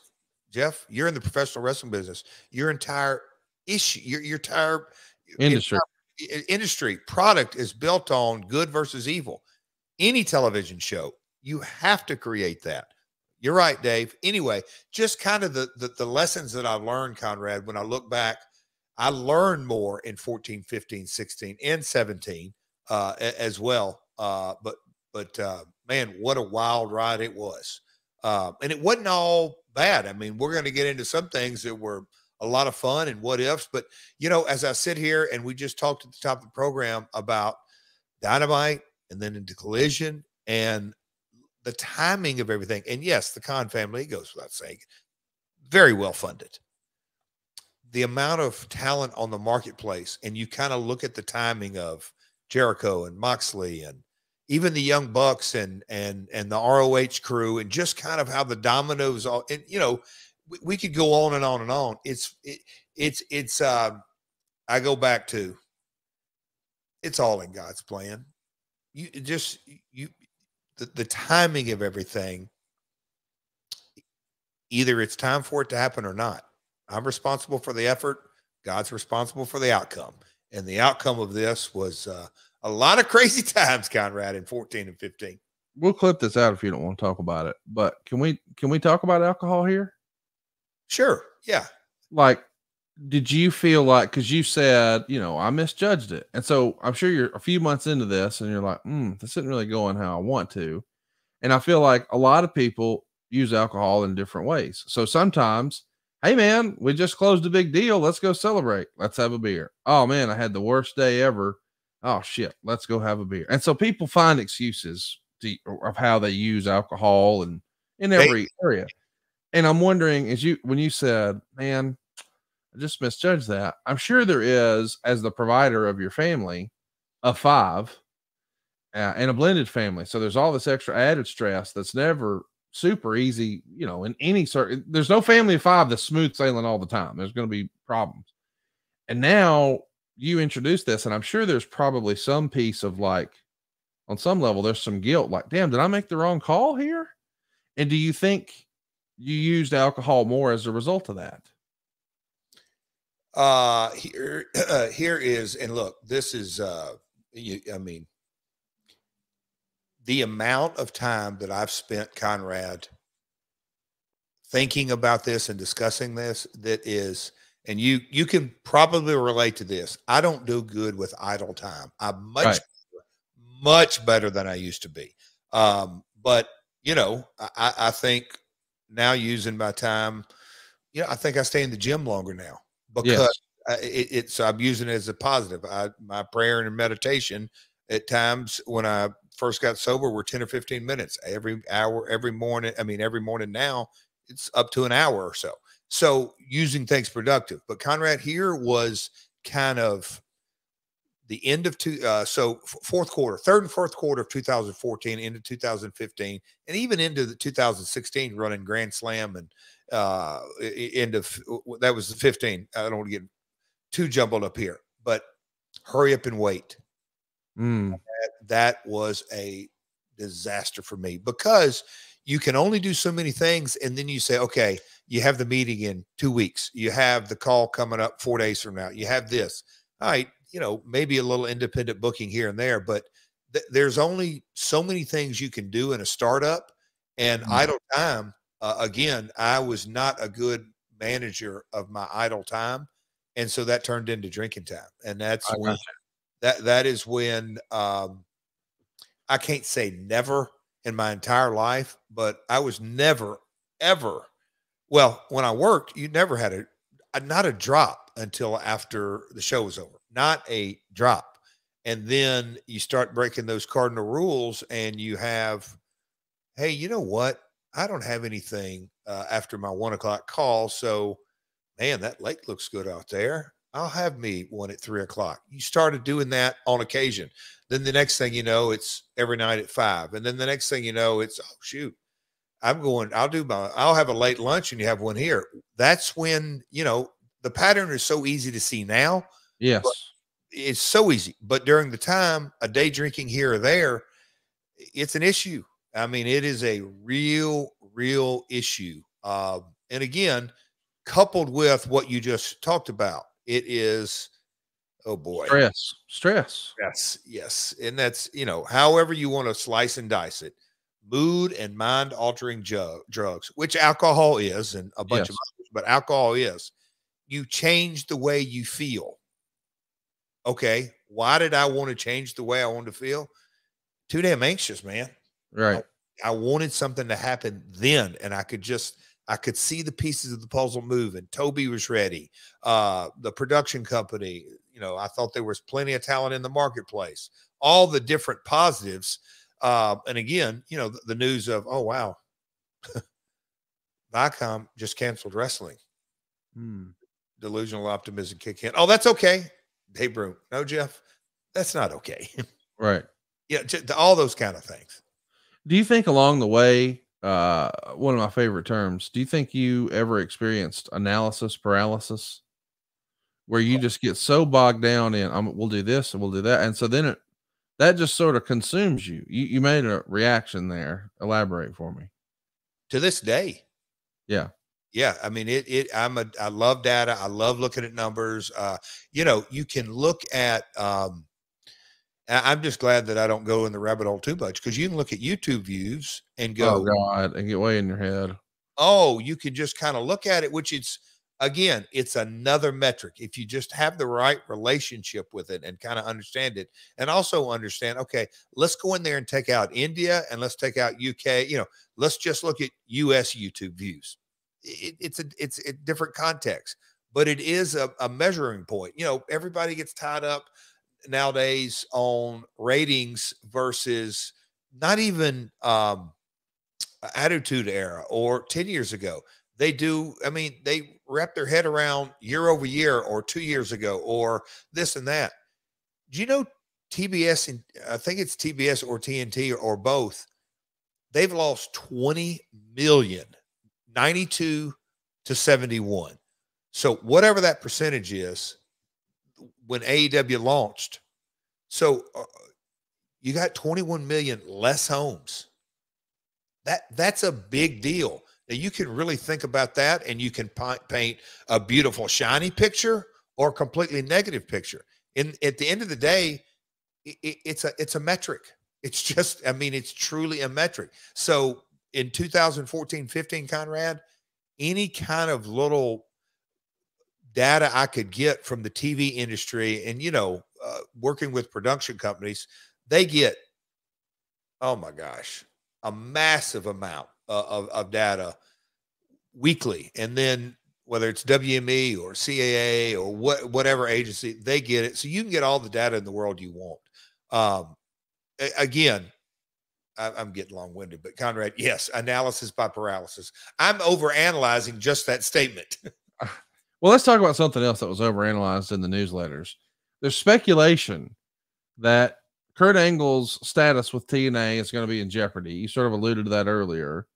And a lot of the rumor and innuendo is that he'd be your number one pick to build a promotion around. What was your relationship with Kurt? Did you have any sort of preliminary discussions, or was that even the thought? Was that cart before the horse? Oh, definitely cart before the horse. And I never had one conversation with Kurt about it.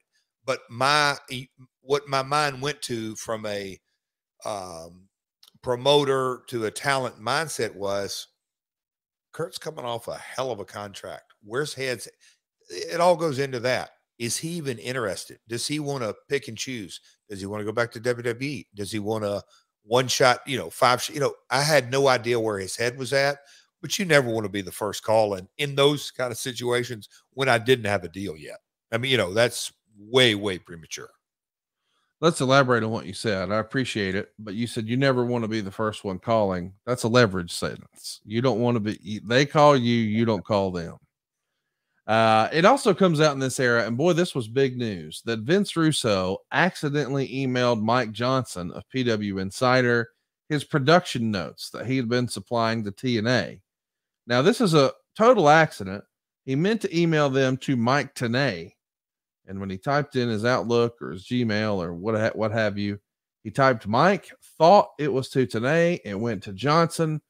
Johnson breaks the news, and I'm curious what you think of this story, what you thought at the time, and what you think of it now. Has Johnson or TNA or Russo ever commented publicly on this story? I think everybody has. Oh, okay. I don't think it's a. No, I know. No, let me ask you this. When it happened, so the reason I'm just trying to, when it happened, so I'm going to go back to my direct experience that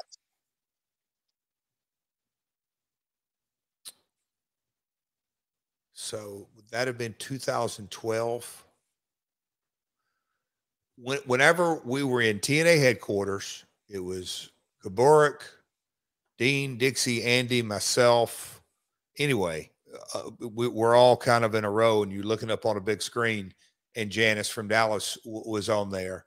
And I think I've told this story. Conrad, have I told this story about at the very end of the meeting, Dixie, Janice says, "Hey, Jeff, before we go, wrap it up," because we'd gone over business numbers and just Right. all that kind of stuff. And Janice just casually said, "Well, Jeff, what do you think?" I said, "What's that?" She said, "About Vince being back." You could have heard a pin drop. I said, "Janice," I just kept on a poker face. I said, "Janice, I'm not aware of that at all." And literally left it at that because I didn't want to put Janice in a bad position, and I didn't want to put anybody in the room in a bad position. They knew that I didn't know. And they didn't want to tell you. No. Well, Dixie didn't want to tell me and mandated everybody else, don't tell Jeff. Got it. Those kind of things were the things that led me to say, Toby, we got to get this thing back, and when it did get, I knew my best interest. I knew I didn't have a future there. Because if you're going to look, you don't have to tell the minority owner everything, but that was a secret who's working there. It ain't for you. No. And especially if I'm quote unquote the wrestling guy on the ownership team and I'm left in the dark. I mean, being you've talked about this. If I knew Eric or had the relationship with I have Eric now back then, it's a completely different story. Completely different story. I will say that. It's just so many things would have just by the communication, because playing the two sides and this and that. And I think Eric wasn't getting the real skinny from Spike, and I think he thought he was. And there was a lot of muddy waters, and it ended up ultimately Spike canceling. But when that story came out, my mind immediately went back to, well, I wonder how Dixie feels now about her decision. Was it a well-known secret in wrestling that Vince was still working for TNA? I mean, clearly, it wasn't talked about out. I mean, I knew from whatever that time was, but I just left it alone. I mean, it was none of my business. There's no upside to it. I would have just created, and I'm sure my attorney told me back then, just forget you even know that. I mean, that was whew.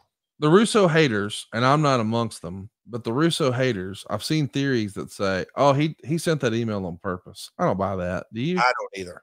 No, that was by accident. Yeah. Here's, gosh, and I say this through experience, but also the head scratching side of it. How in the world Dixie did that, knowing how Spike felt? I don't understand it. I'll never understand it. Like, never. Now I understand Vince's side a lot more now. Wanted a paycheck, needed a paycheck. I get all that. Hey, yeah, and that's the thing. I'm glad you said that, because I feel like sometimes we have these discussions on podcasts. That's what I was trying to talk about earlier. Like, hey, I know you're trying to launch Global for us, but you're working this AAA show, and I'm sure, like, we even got questions. Why'd you work the AAA show? Brother got bills. What do you mean? This is what he does for a living. So, like, I know that that's not fun or sexy, but if you're listening to this, you're probably listening to it on your way to work. Well, everybody in the wrestling business has to do that too. It's not just everybody's independently wealthy. Like when I was a kid, I thought the lady I saw on the 6 o'clock news, well, she's on TV. She must be rich and famous. She's just a regular person. That's just her job. Like, I think that gets lost. So I'm glad you said what you said about Russo. Yeah, of course he was doing it. Dude needed a job. Why would you not? Like, everybody's got to have an income. But from a Dixie standpoint, why would you potentially go against your biggest partner, your most valuable partner, where if that relationship goes sideways, maybe everything else is in jeopardy? Why would you risk that to give somebody else a job? Like, on some level, hire Vince Russo to work with the power company. Let him do something with Panda. Shoot us some fun commercials for Panda. Or right? call up Kevin Kay and say, this is what I want to do. What do you think? Yes. Yeah. Yes. But I mean, I understand at the same time, she probably had a great relationship with Vince and wanted to help take care of Vince and get him a job. I get all that. Totally. There's another way to do it, though, to Yeah. your point. Yeah. Let's talk about Dixie. She talks to the Torch, and well, here's the quote. Dixie Carter, when asked if she had any concern about Jeff Jarrett's mysterious Global Force Wrestling, she fired back, quote, "Not at all, not even a bit. Don't know what it is, don't understand it, and don't need to." The hard feelings about the personal fallout between Dixie and TNA's co-founder Jeff Jarrett seemed to resurface in her tone there. Man, how did this get so sideways? I mean, I know that's a whole separate thing, but like, it would have been real easy right there to not phrase it that way, but she was not happy. And it almost feels like, and I'm not implying there was a relationship of this regard, but I've heard of romantic relationships where it's like a guy and a girl don't want to be together, but I don't want them with anybody else either. And it's kind of like that here, where it's like, I don't really want Jeff on the squad, but I don't want him to have success over there either. It's a weird dynamic, right? Ego. Okay. On both sides. Look, I've my ego. It is truly ego. There's a great book, Ryan Holiday, Conrad. Ego's the Enemy. It's fantastic. He's got a lot of good books, Stoicism, philosophy. But here's a little inside baseball. Not one, not two, but three people told me those "It's Coming" videos that we literally were teaser videos that were together. I mean, and they got traction, a lot more traction. Yeah. Shockingly, great traction, but there was interest. But three different people let me know that they heard it coming out of Dixie's office. She watched it multiple times, which told me, even at that time, before I'd gotten sober and really thought through things, she didn't think in her wildest dreams I would leave. I think that was the absolute last thing. He'll be here forever. I ain't selling to Toby. I'm going to run it my way. I'm going to do things. No matter if the company's upside down in a death spiral and our CFO continues to tell me that, that's ego. Look, my ego made me think, it's not that big a deal. Ego gets us all in trouble. But that, to me, was the nature of the relationship. She didn't think for a minute. And then the flip side is, what the hell is she supposed to say? Because I don't know exactly when this interview came out, but she damn sure knew that Spike contract situation was on shaky ground. Right. Big shaky ground. And even more shakier ground, the debt the company was in. And even worse is that it goes without saying that me, Dean, and Andy had kind of charted the course. Dixie, you can't pull out of Orlando. Where are we going to shoot our pay-per-views every month for the economic? Don't take Impact on the road. House shows are down. We need to figure something out. I mean, down to the point of, Don West is leaving. No, he's not. Oh, yes, he is. Things are not going. I mean, there was just one thing after another, after another, after another, after another, that either was diplomatically warmed or tabled or discussed. And now here she was still sitting at the helm, and things were looking bad. So I'm surprised she got on the phone with the Torch to give any kind of comment at this point. We've talked a lot about your journey and you BS before sobriety and all that. And we've even had, since we've started doing the show, you've had some of those moments where you had a conversation with Vince Russo and sort of cleared the air. I don't pretend to understand all the steps and all that, but I understand that that is part of the process of, let's try to figure out, hey, how can we put Humpty Dumpty back together again, so to speak. Has there been any communication with Dixie? Is that still a box you'd like to check and understand more, or where is it now with you and Dixie? I mean, the latest text was when my dad passed away. So there will be her kids and my sister Jennifer and her kids go to the same school. And my dad had seen her at football games, and there's a school south of Nashville that they all attend. So it's not like, I mean, we live in two different stratospheres. We obviously just don't run to the same social circles. I can tell you this. My view on compassion and attempting to look through the lens of the person sitting across the table, whether it's a business partner or a family member or whoever, that's great. That's radically changed my life. And so I've got, no ill will, none. I have in my heart forgiven her, for everything. Oh, and I know my role. Look, it wasn't all her. I know I had my role in all of it. I mean, going back to 2002, it was a mess, and it got worse, and it got worse, and it got worse. But I think I'm answering your question. Where does it stand? I mean, she'll text from, on the passing of my dad. I'm trying to think. I think she sent a Thanksgiving Day text. I'm not sure, but it isn't complete estrangement. It's just we've both gone our separate ways, and that's that, I guess. You're not cross at all. At all. I think, you're on the outside looking in, but as you understand it, that email, Vince Russo, Spike debacle, that's the straw that broke the camel's back with Spike and Impact. I think that's the sexy story. My gut tells me they made the decision in advance of that. I think the domino effect, and I found out later, we'll get into it. When I resigned,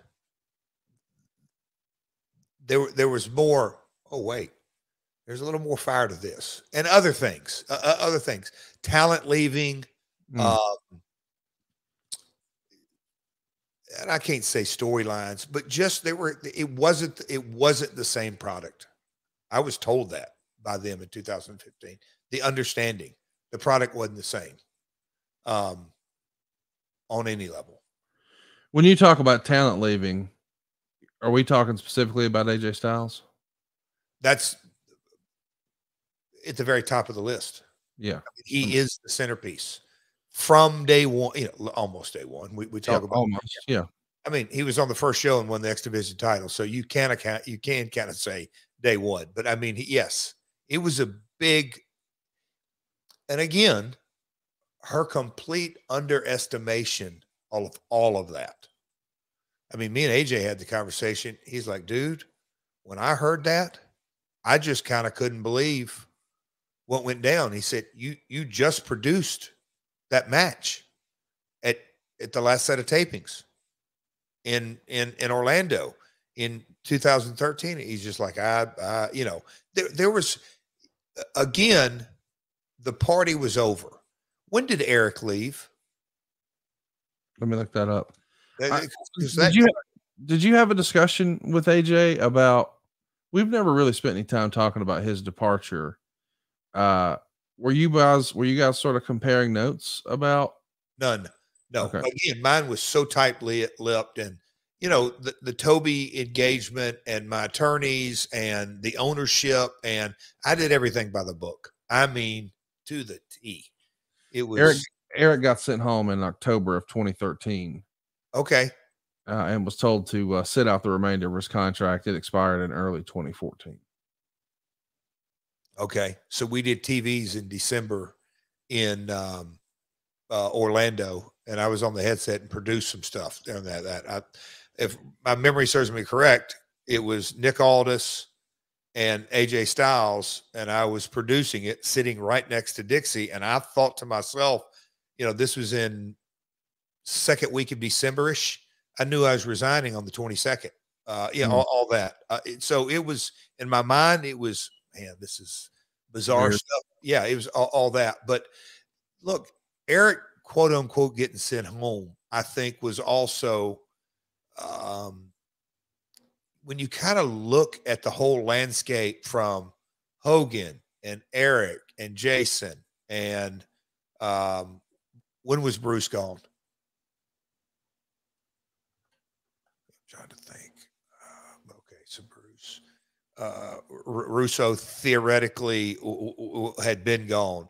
But, in 2011 and 12, there was Vince and Eric and Jason Hervey and Hulk. He was released in July 2013. Okay. Bruce was. So just look at 13 and knowing what I mean, but Bruce gone, Eric gone, Hervey gone. AJ's out the door. Well, his contract's coming up, and look, all that. In the death spiral was real. I mean, it was as real as can be. So when I look back on it now, you just kind of go, well, shit, that's easy. But in the middle of it all, this is where the delusional optimism came in, Conrad, in so many ways. Because I keep thinking we signed the NDA around Easter weekend, or we signed it a little bit before that, but Dixie didn't find out till Easter weekend. So we're talking, February, I think we signed it, then March and April. So the talks and the payables and the viewpoint of the nose ain't coming up on this. We can't pay this. The Hogan situation was rocky. The Eric and Jason situation rocky. Bruce, she's got to sell. They've got to do something. We've got to change. We got to the end of that year. It's like, nope, we're staying course. Whew. Mesmerizing. Well, what else is mesmerizing is how hard you can get with Blue Chew. I tell you, just the other day, Jeff sent me a text and said, man, it's so hard even a cat couldn't scratch it. And I thought he was talking about like the wax job he had done on his new personal watercraft. And then I realized, him and Miss Karen are on the road. He probably had a Blue Chew. Blue Chew is a unique online service that delivers the same active ingredients as Viagra, Cialis, and Levitra, but in chewable form and at a fraction of the cost. So you can take them anytime, day or night. So plan ahead or be ready whenever an opportunity arises. Now the process is simple. You sign up at BlueChew.com, you consult with one of their licensed medical providers, and once you're approved, you receive your prescription within days. And here's the best part. It's all done online. That means no visits to the doctor's office, no awkward conversation, no waiting in line at the pharmacy. Blue Chew's tablets are made in the USA, prepared and shipped directly to your door, all in a discreet package. But there won't be anything discreet about your package. Check it out. Jeff's talked about how he's not good with idle time. He needs to stay busy. He said he spends more time in the gym. Here's what he really does. He's working on cardio. He's blowing backs out nationwide. And Blue Chew wants to help you have better sex. Discover your options at BlueChew.com. Chew it and do it. We got a special deal for our listeners. Here's how you can perfect your own personal stroke. Try Blue Chew free when you use our promo code MyWorld at checkout. Just pay $5 shipping. That's BlueChew.com. The promo code is MyWorld to receive your first month free. Visit BlueChew.com for more details and important safety information. And we want to thank Blue Chew for sponsoring today's podcast. I heard a rumor about you, Jeff. Can you just debunk a rumor for me? Is that possible? Hot tag go ahead. The rumor is, I know you're not a big tattoo guy, but I heard you got a tattoo. Here we go. That's what I heard. Okay. I heard you got a tattoo on your wiener meat. BlueChew.com, promo code MyWorld. Now you don't see it all at first, but it's like, alongside the shoreline at the beach where they have one of those planes and they just bring like a banner behind it and you can read it. I hear when that thing gets going at full sail, you can read the promo code. It even lists the steps, is what I heard. Is that real? Step one. Where's Cassio? Where's Cassio when you need him? He would have a great rebuttal for this. Cassio is congratulating his lovely wife, Big Booty Judy, who over the weekend, Jeff, made her professional wrestling debut. This is not a joke. Big Booty Judy entered the ring in the main event of her very first show. It was a battle royale, I believe, with 19 other dudes. And one by one, they all went over the top rope. Judy was the last woman standing. Rocket scientist, check. CrossFit trainer, check. 50-yard dash expert that can beat her husband, check. And break his ribs. And break his ribs, check. And the winner of the Rocket City Wrestling Battle Royale. Battle Royale, yeah. I mean, think about that. Like, it was the main event of Wrestling Con 6. Which is, as I've been told, the WrestleMania of Southern Independent Wrestling. Okay. She goes on last. She's in the main event. She's the only lady, and she wins. We got a Alabama China on our hands here. Conrad, that's going to be the biggest event to hit Huntsville, Alabama until House Rules gets there next Saturday. AEWTIX.com. I'm going to be there. I guess what I'm asking is, I mean, before doors open, can we get Judy out there? Just, let's let her do a dark match. I was going to say, Big Booty Judy, get in there and do a little working out. Who knows? A little dark match, maybe a guitar shot. No, better not do that. Well, no, I mean, here's what I want to pitch. As I understand it, the tag champs have to make the shots. So I know you and Jay will be there. There you go. But if FTR already had their travel booked, but they're not needed, maybe. We could figure something out. Maybe Cassio and Judy against FTR. Maybe we can get FTR back on a winning streak. I'd love to smack Cassio one more time. Oh, well, we can do it. We can do it. Hey, let's talk about why we're here. The name of the show is Jeff Joins the Bullet Club. We've established by now that Jeff calls himself an honorary member of the clique, and I can't believe it, but Kevin Nash didn't really debunk it. He said, oh, yeah, Jeff would ride with us all the time. So, okay. So, Jeff is hold on. You glanced over that. Did Big Kev kind of he did? Yeah, I think on his podcast, Click This, which you can check out here on Podcast Heat. He put over Jeff was cool to drive with. So you're like an unofficial member of the clique. I never said that. Now, for the record, unofficial member of the Horsemen. No, that is. I got the shirt. Well, let's not spill any grandparents' blood in the parking lot over it. Okay. And then you join the Bullet Club. I can't believe this is a real thing. It's you and Scott D'Amore putting together a deal with New Japan. We haven't spent any time talking about D'Amore. What was his role with GFW? He came on board. I mean, it goes without saying, and look where he's at today, Conrad. Hey, you going down under with my man.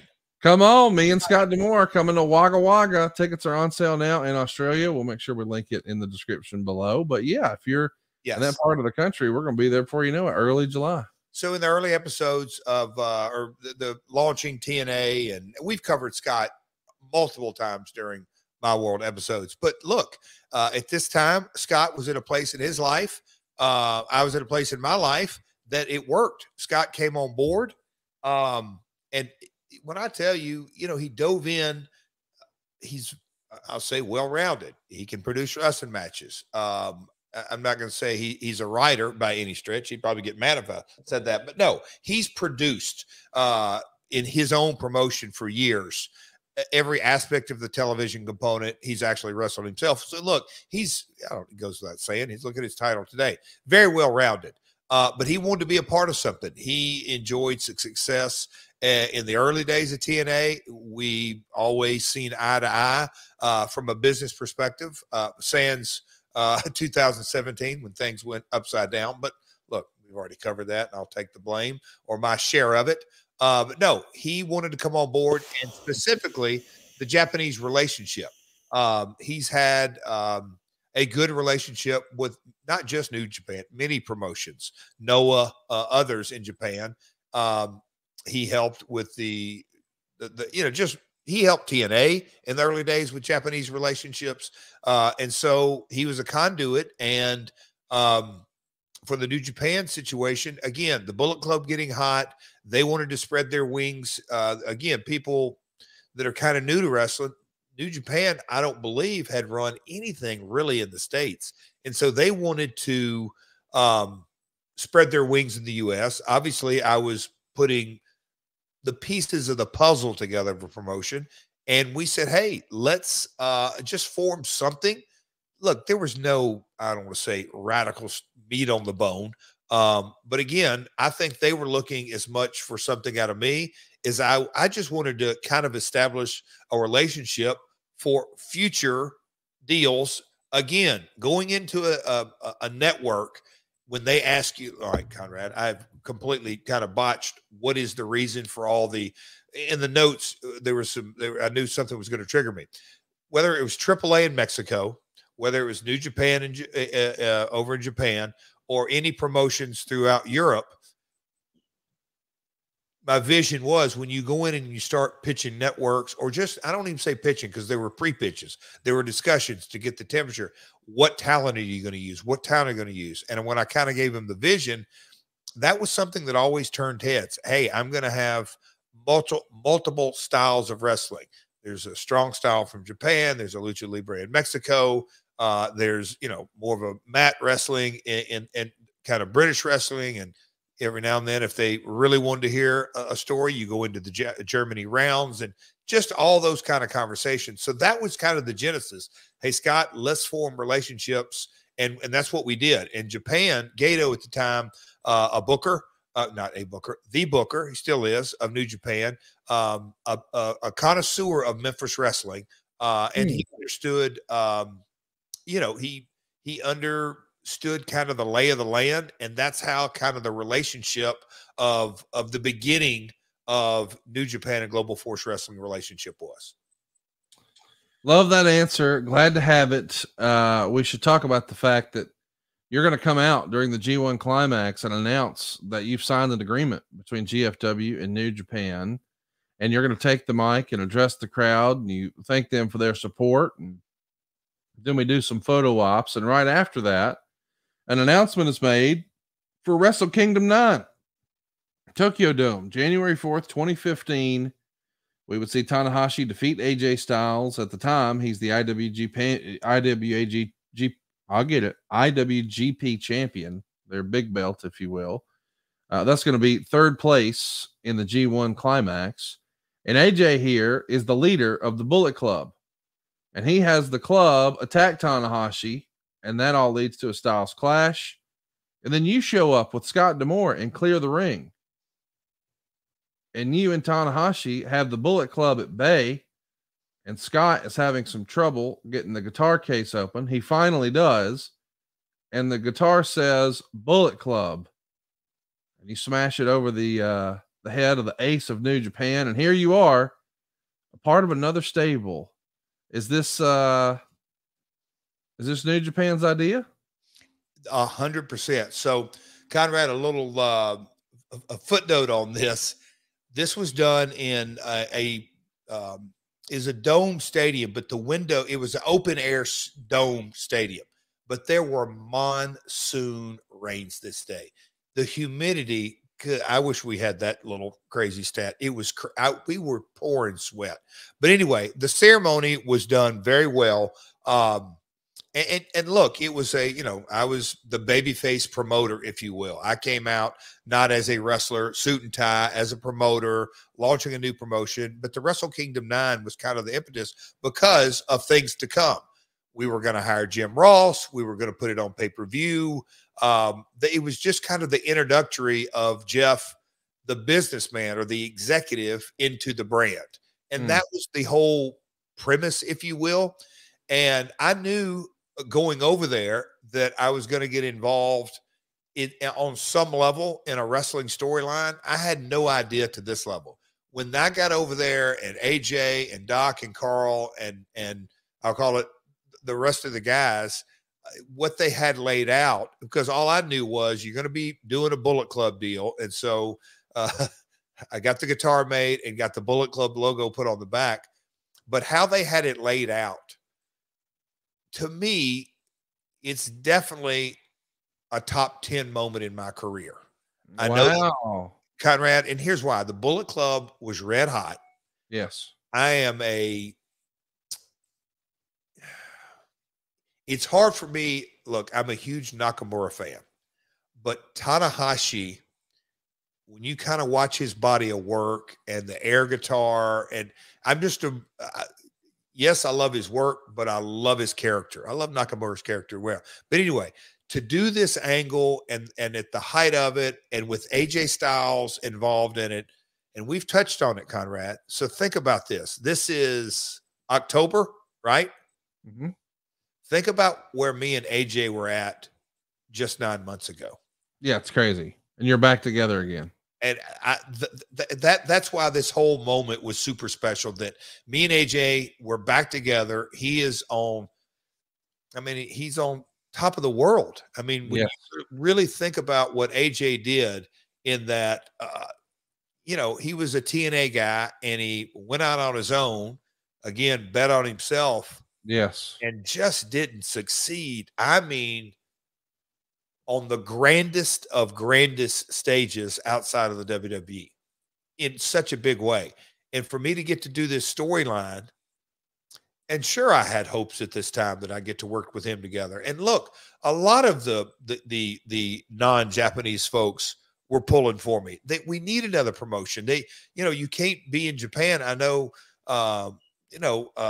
Carl, I don't know how many weeks he was over there consecutively, and Doc too, but they'd love to get American dates. So a lot of business, but from a personal perspective, but to get to do the angle the way we did it. And Conrad, the cool thing is that here I come running down, and I was out there the segment before, 2 segments before, babyface, and I was with the executives in the ring with New Japan. We shook hands and photo ops and golf claps and all that. And then for me to come be running down, and I'm saving the top babyface, Tanahashi, for a Japanese audience. Okay, there's a big deal. Okay, here's our guy. And me and him, and look, it says Scott was having trouble getting it out. I think it was, maybe he had a little trouble, but I think it was a timing. I had to get ready. And when he handed it to me. Yes. So my back is to Tanahashi's. So it's like, I'm looking one way and he's looking the direct opposite. So they can't jump us. We're back to back. But as we are back to back, but also kind of turning in a circle, everybody on the floor could see my Bullet Club logo. And so the story was, I don't know if they got into the nitty gritty of it, is they didn't even know who I was going to align with until they saw the logo. And when we did one full circle or half circle or whatever it was, then I stepped back and cracked him. And we all got in the ring and embraced, and here we are. And I'm the office member of the Bullet Club, and that was kind of the running joke. It was a lot of fun, a whole lot of fun to do that. Special moment for me. Hey guys, Double J, Jeff Jarrett. Need to call a timeout real quick here. I wanted to tell your listeners what I've been telling my world listeners for a while now. It's about all the incredible things happening over on adfreeshows.com. An all-new edition of The Insiders is here.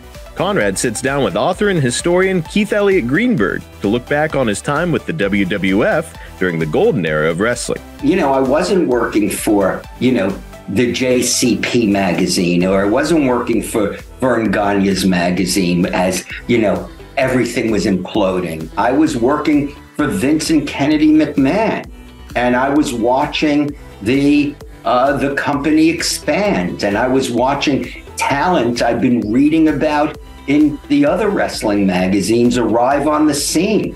Ad-Free Shows members recently chatted one-on-one with the hardcore legend himself, Mick Foley, for the first edition of Ask Mick Live. Is there a particular place that you get the Foley flannel?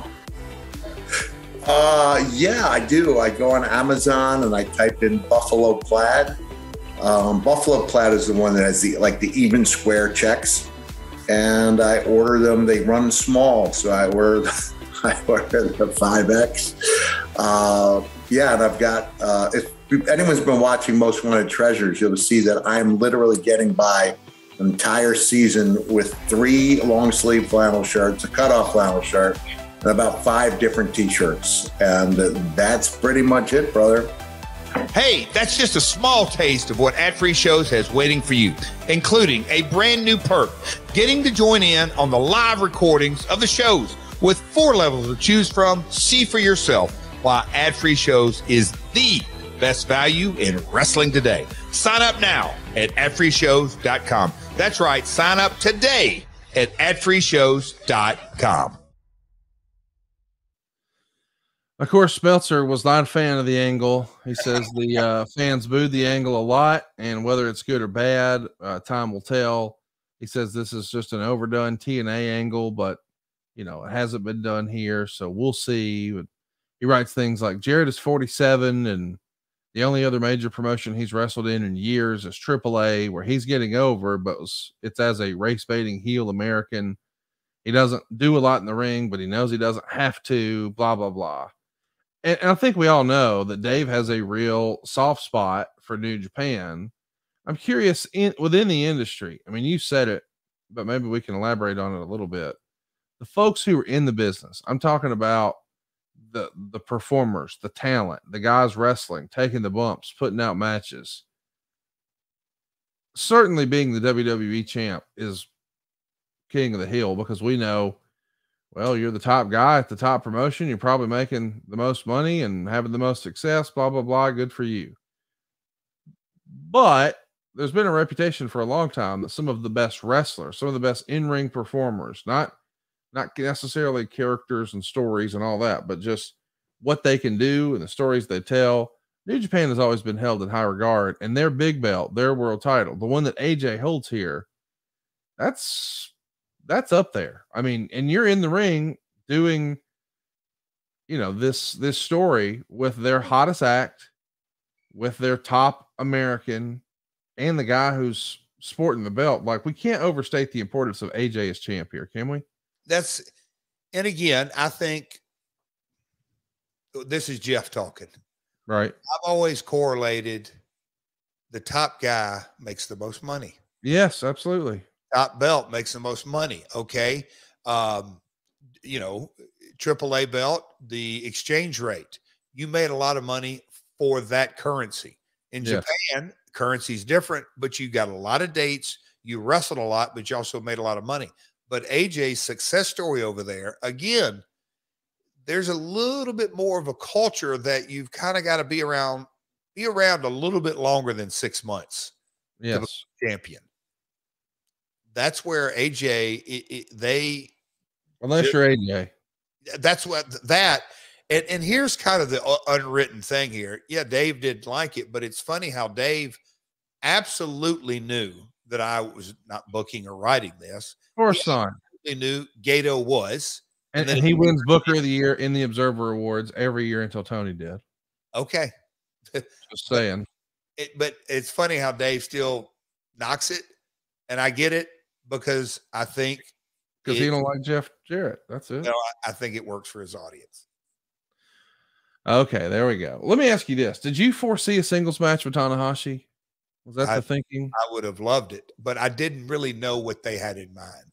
I got you. Yeah, that's important to remember too. I mean, at this point, yes, you're trying to forge a relationship, and well, this is not a polite sentence, but there's always leverage in every relationship. And if you're not sure who has it, that means it's not you.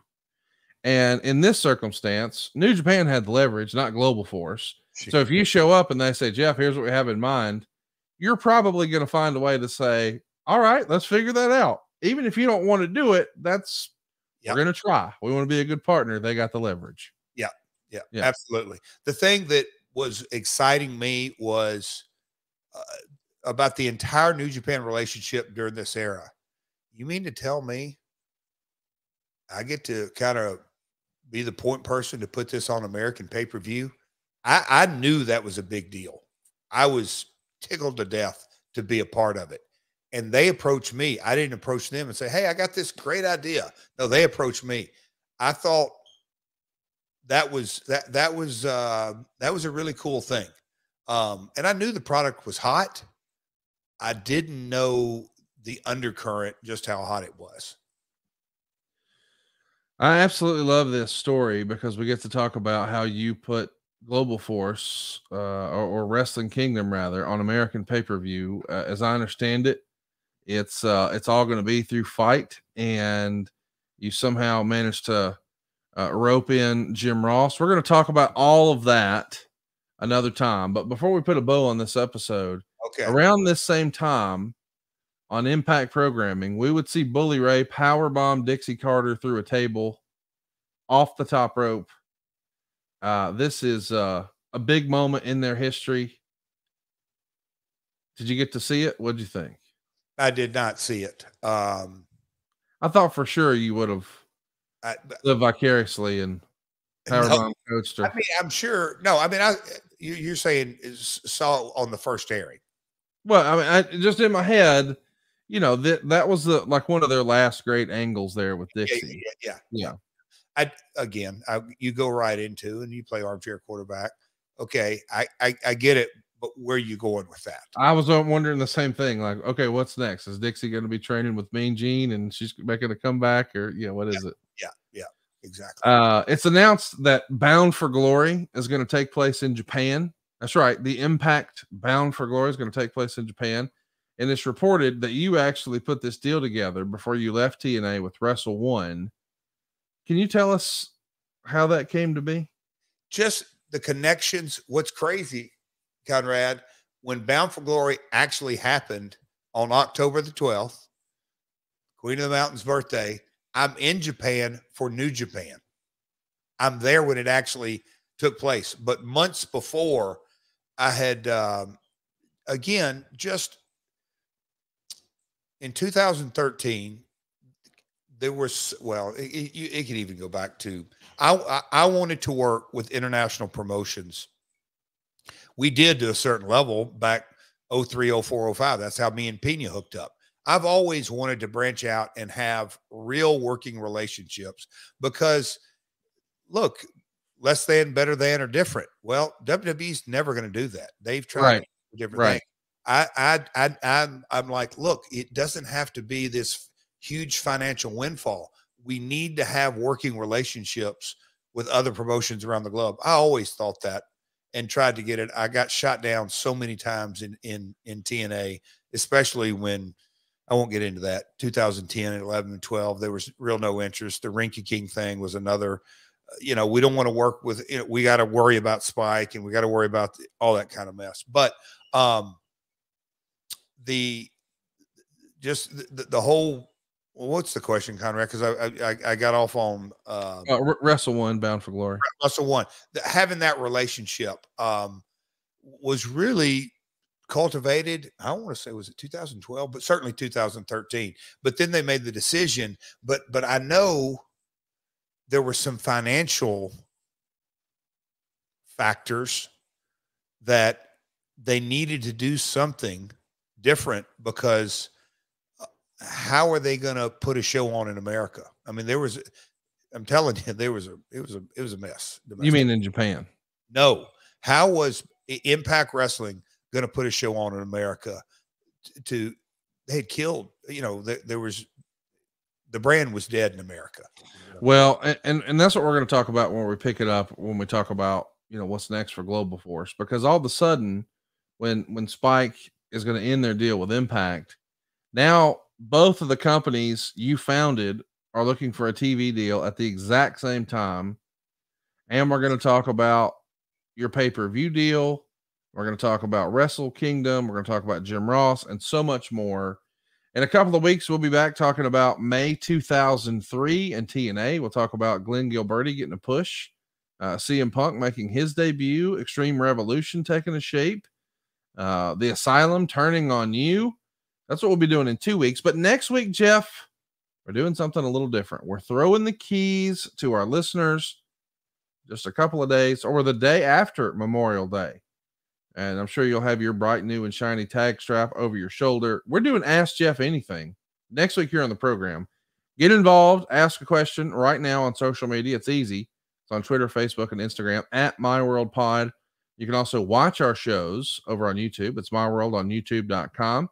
Be sure to check out all the new swag and merch that we've got, including the infamous Last Outlaw t-shirt.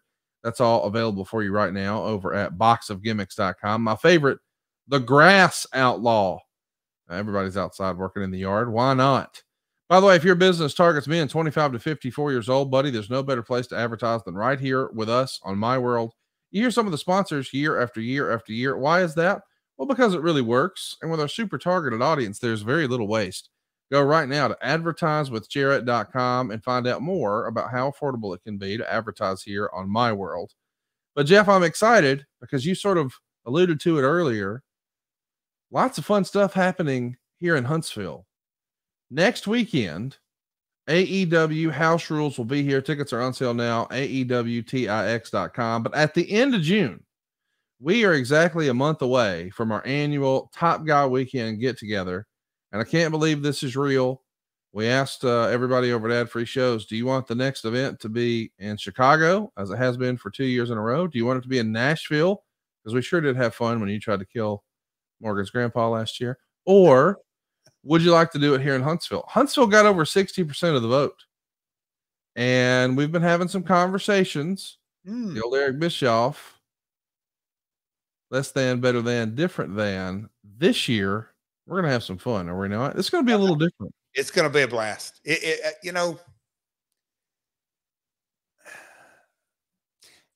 did some calls this week for our new signups. Yes. And literally, I did 4 of them this week. Explain what that is, because when you sign up, we have promotions going, and we do them all the time on social media. The idea being, when you sign up as a new subscriber, hey, you're going to get a little welcome call from somebody on the team. Might be Eric Bischoff, might be Jeff Jarrett, but somebody's going to call and thank you for joining our network over at adfreeshows.com, and usually that leads to some fun conversations, I'm sure. They're great. There's a coach. Anyway, I had a blast making the calls, and they always, they're supposed to be 3, 5, 6 minutes. Sometimes, I said, hey, I'm long-winded, just like my partner Conrad. Anyway, it always goes into, and I said, well, tell me, because I like to do my little focus group. Tell me. And they always end up saying, I'm getting so much more than I didn't know I wanted to see, listen to, or watch. I had no idea. That's what I said. I've told Conrad from day one, coming out of the pandemic, I said, it's the best value in wrestling. That's when we were all shut up and all this, closed in. It is the best value. No doubt. And I know I'm a member of the team, but it's still the best value. Your conversations with Conrad, Keith Elliott. You like that? Dude, we'll talk off air. I want to pick your brain on that one. He's a fascinating dude. The Jim Johnson was good. Zahadi was good, but Keith Elliott, I want to pick your brain on. It's John Filippelli. I mean, we've had so many fun ones on there that are names. I mean, these are power brokers in wrestling, and you can only hear their conversations at adfreeshows.com. Check it out right now. And I hope you guys will join us for Top Guy Weekend. By the way, I know it's a month away, but as I understand it, Evan runs that shop over there. He just tells me what to say on these programs. I've been told if you sign up for an annual membership, you can come to this Top Guy Weekend next month. How about that? Whoa. Yeah, I didn't know that was a thing, but apparently that's the thing. So next week, Jeff, we're going to talk about, whatever our listeners want to talk about. It's Ask Jeff Anything. The other thing is we put a bow on this because I knew we were getting to the Bullet Club and all that. And I thought, as I started reading the research, because in 2000, I thought we were going to get into 2015. If I say getting on the runway, that's going to be a theme of probably once we get into the next, it's kind of get up on the runway. As a part of that, it was production companies, Arthur Smith, and Arthur came in and we formed. I want to give too much away here, but he's the producer of American Ninja Warrior. And it took him, I think, 9 years before that show, his version came to light. He's just like, hey, man, you got to get in this for the long haul. And I'm thinking to myself, we're going to be pitching wrestling. We ain't pitching, all that anyway. But as far as getting on the runway, we'll get into the Grand Slam tour and all that kind of stuff. But GFW merch. And as I was moving my lease, or I had to change rooms at my warehouse, I dug up some old GFW merch. Conrad, I'm going to let you put your thinking cap. I don't know. Okay. I'm just throwing that out there. We've got time to think on it. It's not available right now, but Hang on. Is there any Global Force Gold merch? We didn't make any of that. Maybe. Well, we need some. We need like little gold bars as like door stoppers. Maybe a business card. Dude, if we could get like a gold bar door stopper. I wonder if any of those cards, I didn't make them, but the guys who did I don't know. That may be a collectible. Dude, you gotta get the Rockacon collectible, the Global Force Gold collectible, and what's the other one? We got to get one more. Well, I think on that most hidden treasures or whatever the show. You're not gonna believe this, but I after StarCast finished, we just packed it all up and bring it down to my warehouse down here. And I went in the studio the other day to record with Mick, and I guess Silva and Clint from Hershey had been over to the warehouse looking for something else. And in my office now, or my studio at the office in the back, I think you've got a video back there. Oh yeah, several. There's the white shirt that Ric Flair was wearing when you stabbed him in the freaking dome this time last year. We still got it, don't we? We still got the shirt. And I'm like, guys, I don't know that we can have that in here. Like, I mean, it might be okay, but can you imagine without context of what that was? Like, my DNA's not on it. No, sir. Shit. I know whose is on it. We were worried and concerned. And when he did that little, I feel like it was only 10 months ago. It feels like a couple years ago, doesn't it? It's weird. Yeah, it does feel in one hand. Yeah. I mean, since that time, you've become a 2-time AEW champion. There you go. And you're the first ever international champion. I mean, I'm excited. I think, speaking of Global Force and Global Force Gold, you're going to have some Global Force Gold this weekend. Double or Nothing is here. This is your chance to see Jeff Jarrett win a world title on pay-per-view in 2023. And as I understand it, it's your dad's turn with the book in heaven. So you're going over, baby. It's his 6 months. You can't follow that, pal. Take us out. We'll see you next week right here on My World. Peace. Hey, everybody. This is Ian Riccaboni, the voice of Ring of Honor Wrestling. Say with Conrad, they were very appreciative of my time, and they really worked with my schedule. The Conrad's team met me at the hours that I needed to meet them to walk through the specifics. The paperwork was clear, the communication was clear to make the decision super easy to work with.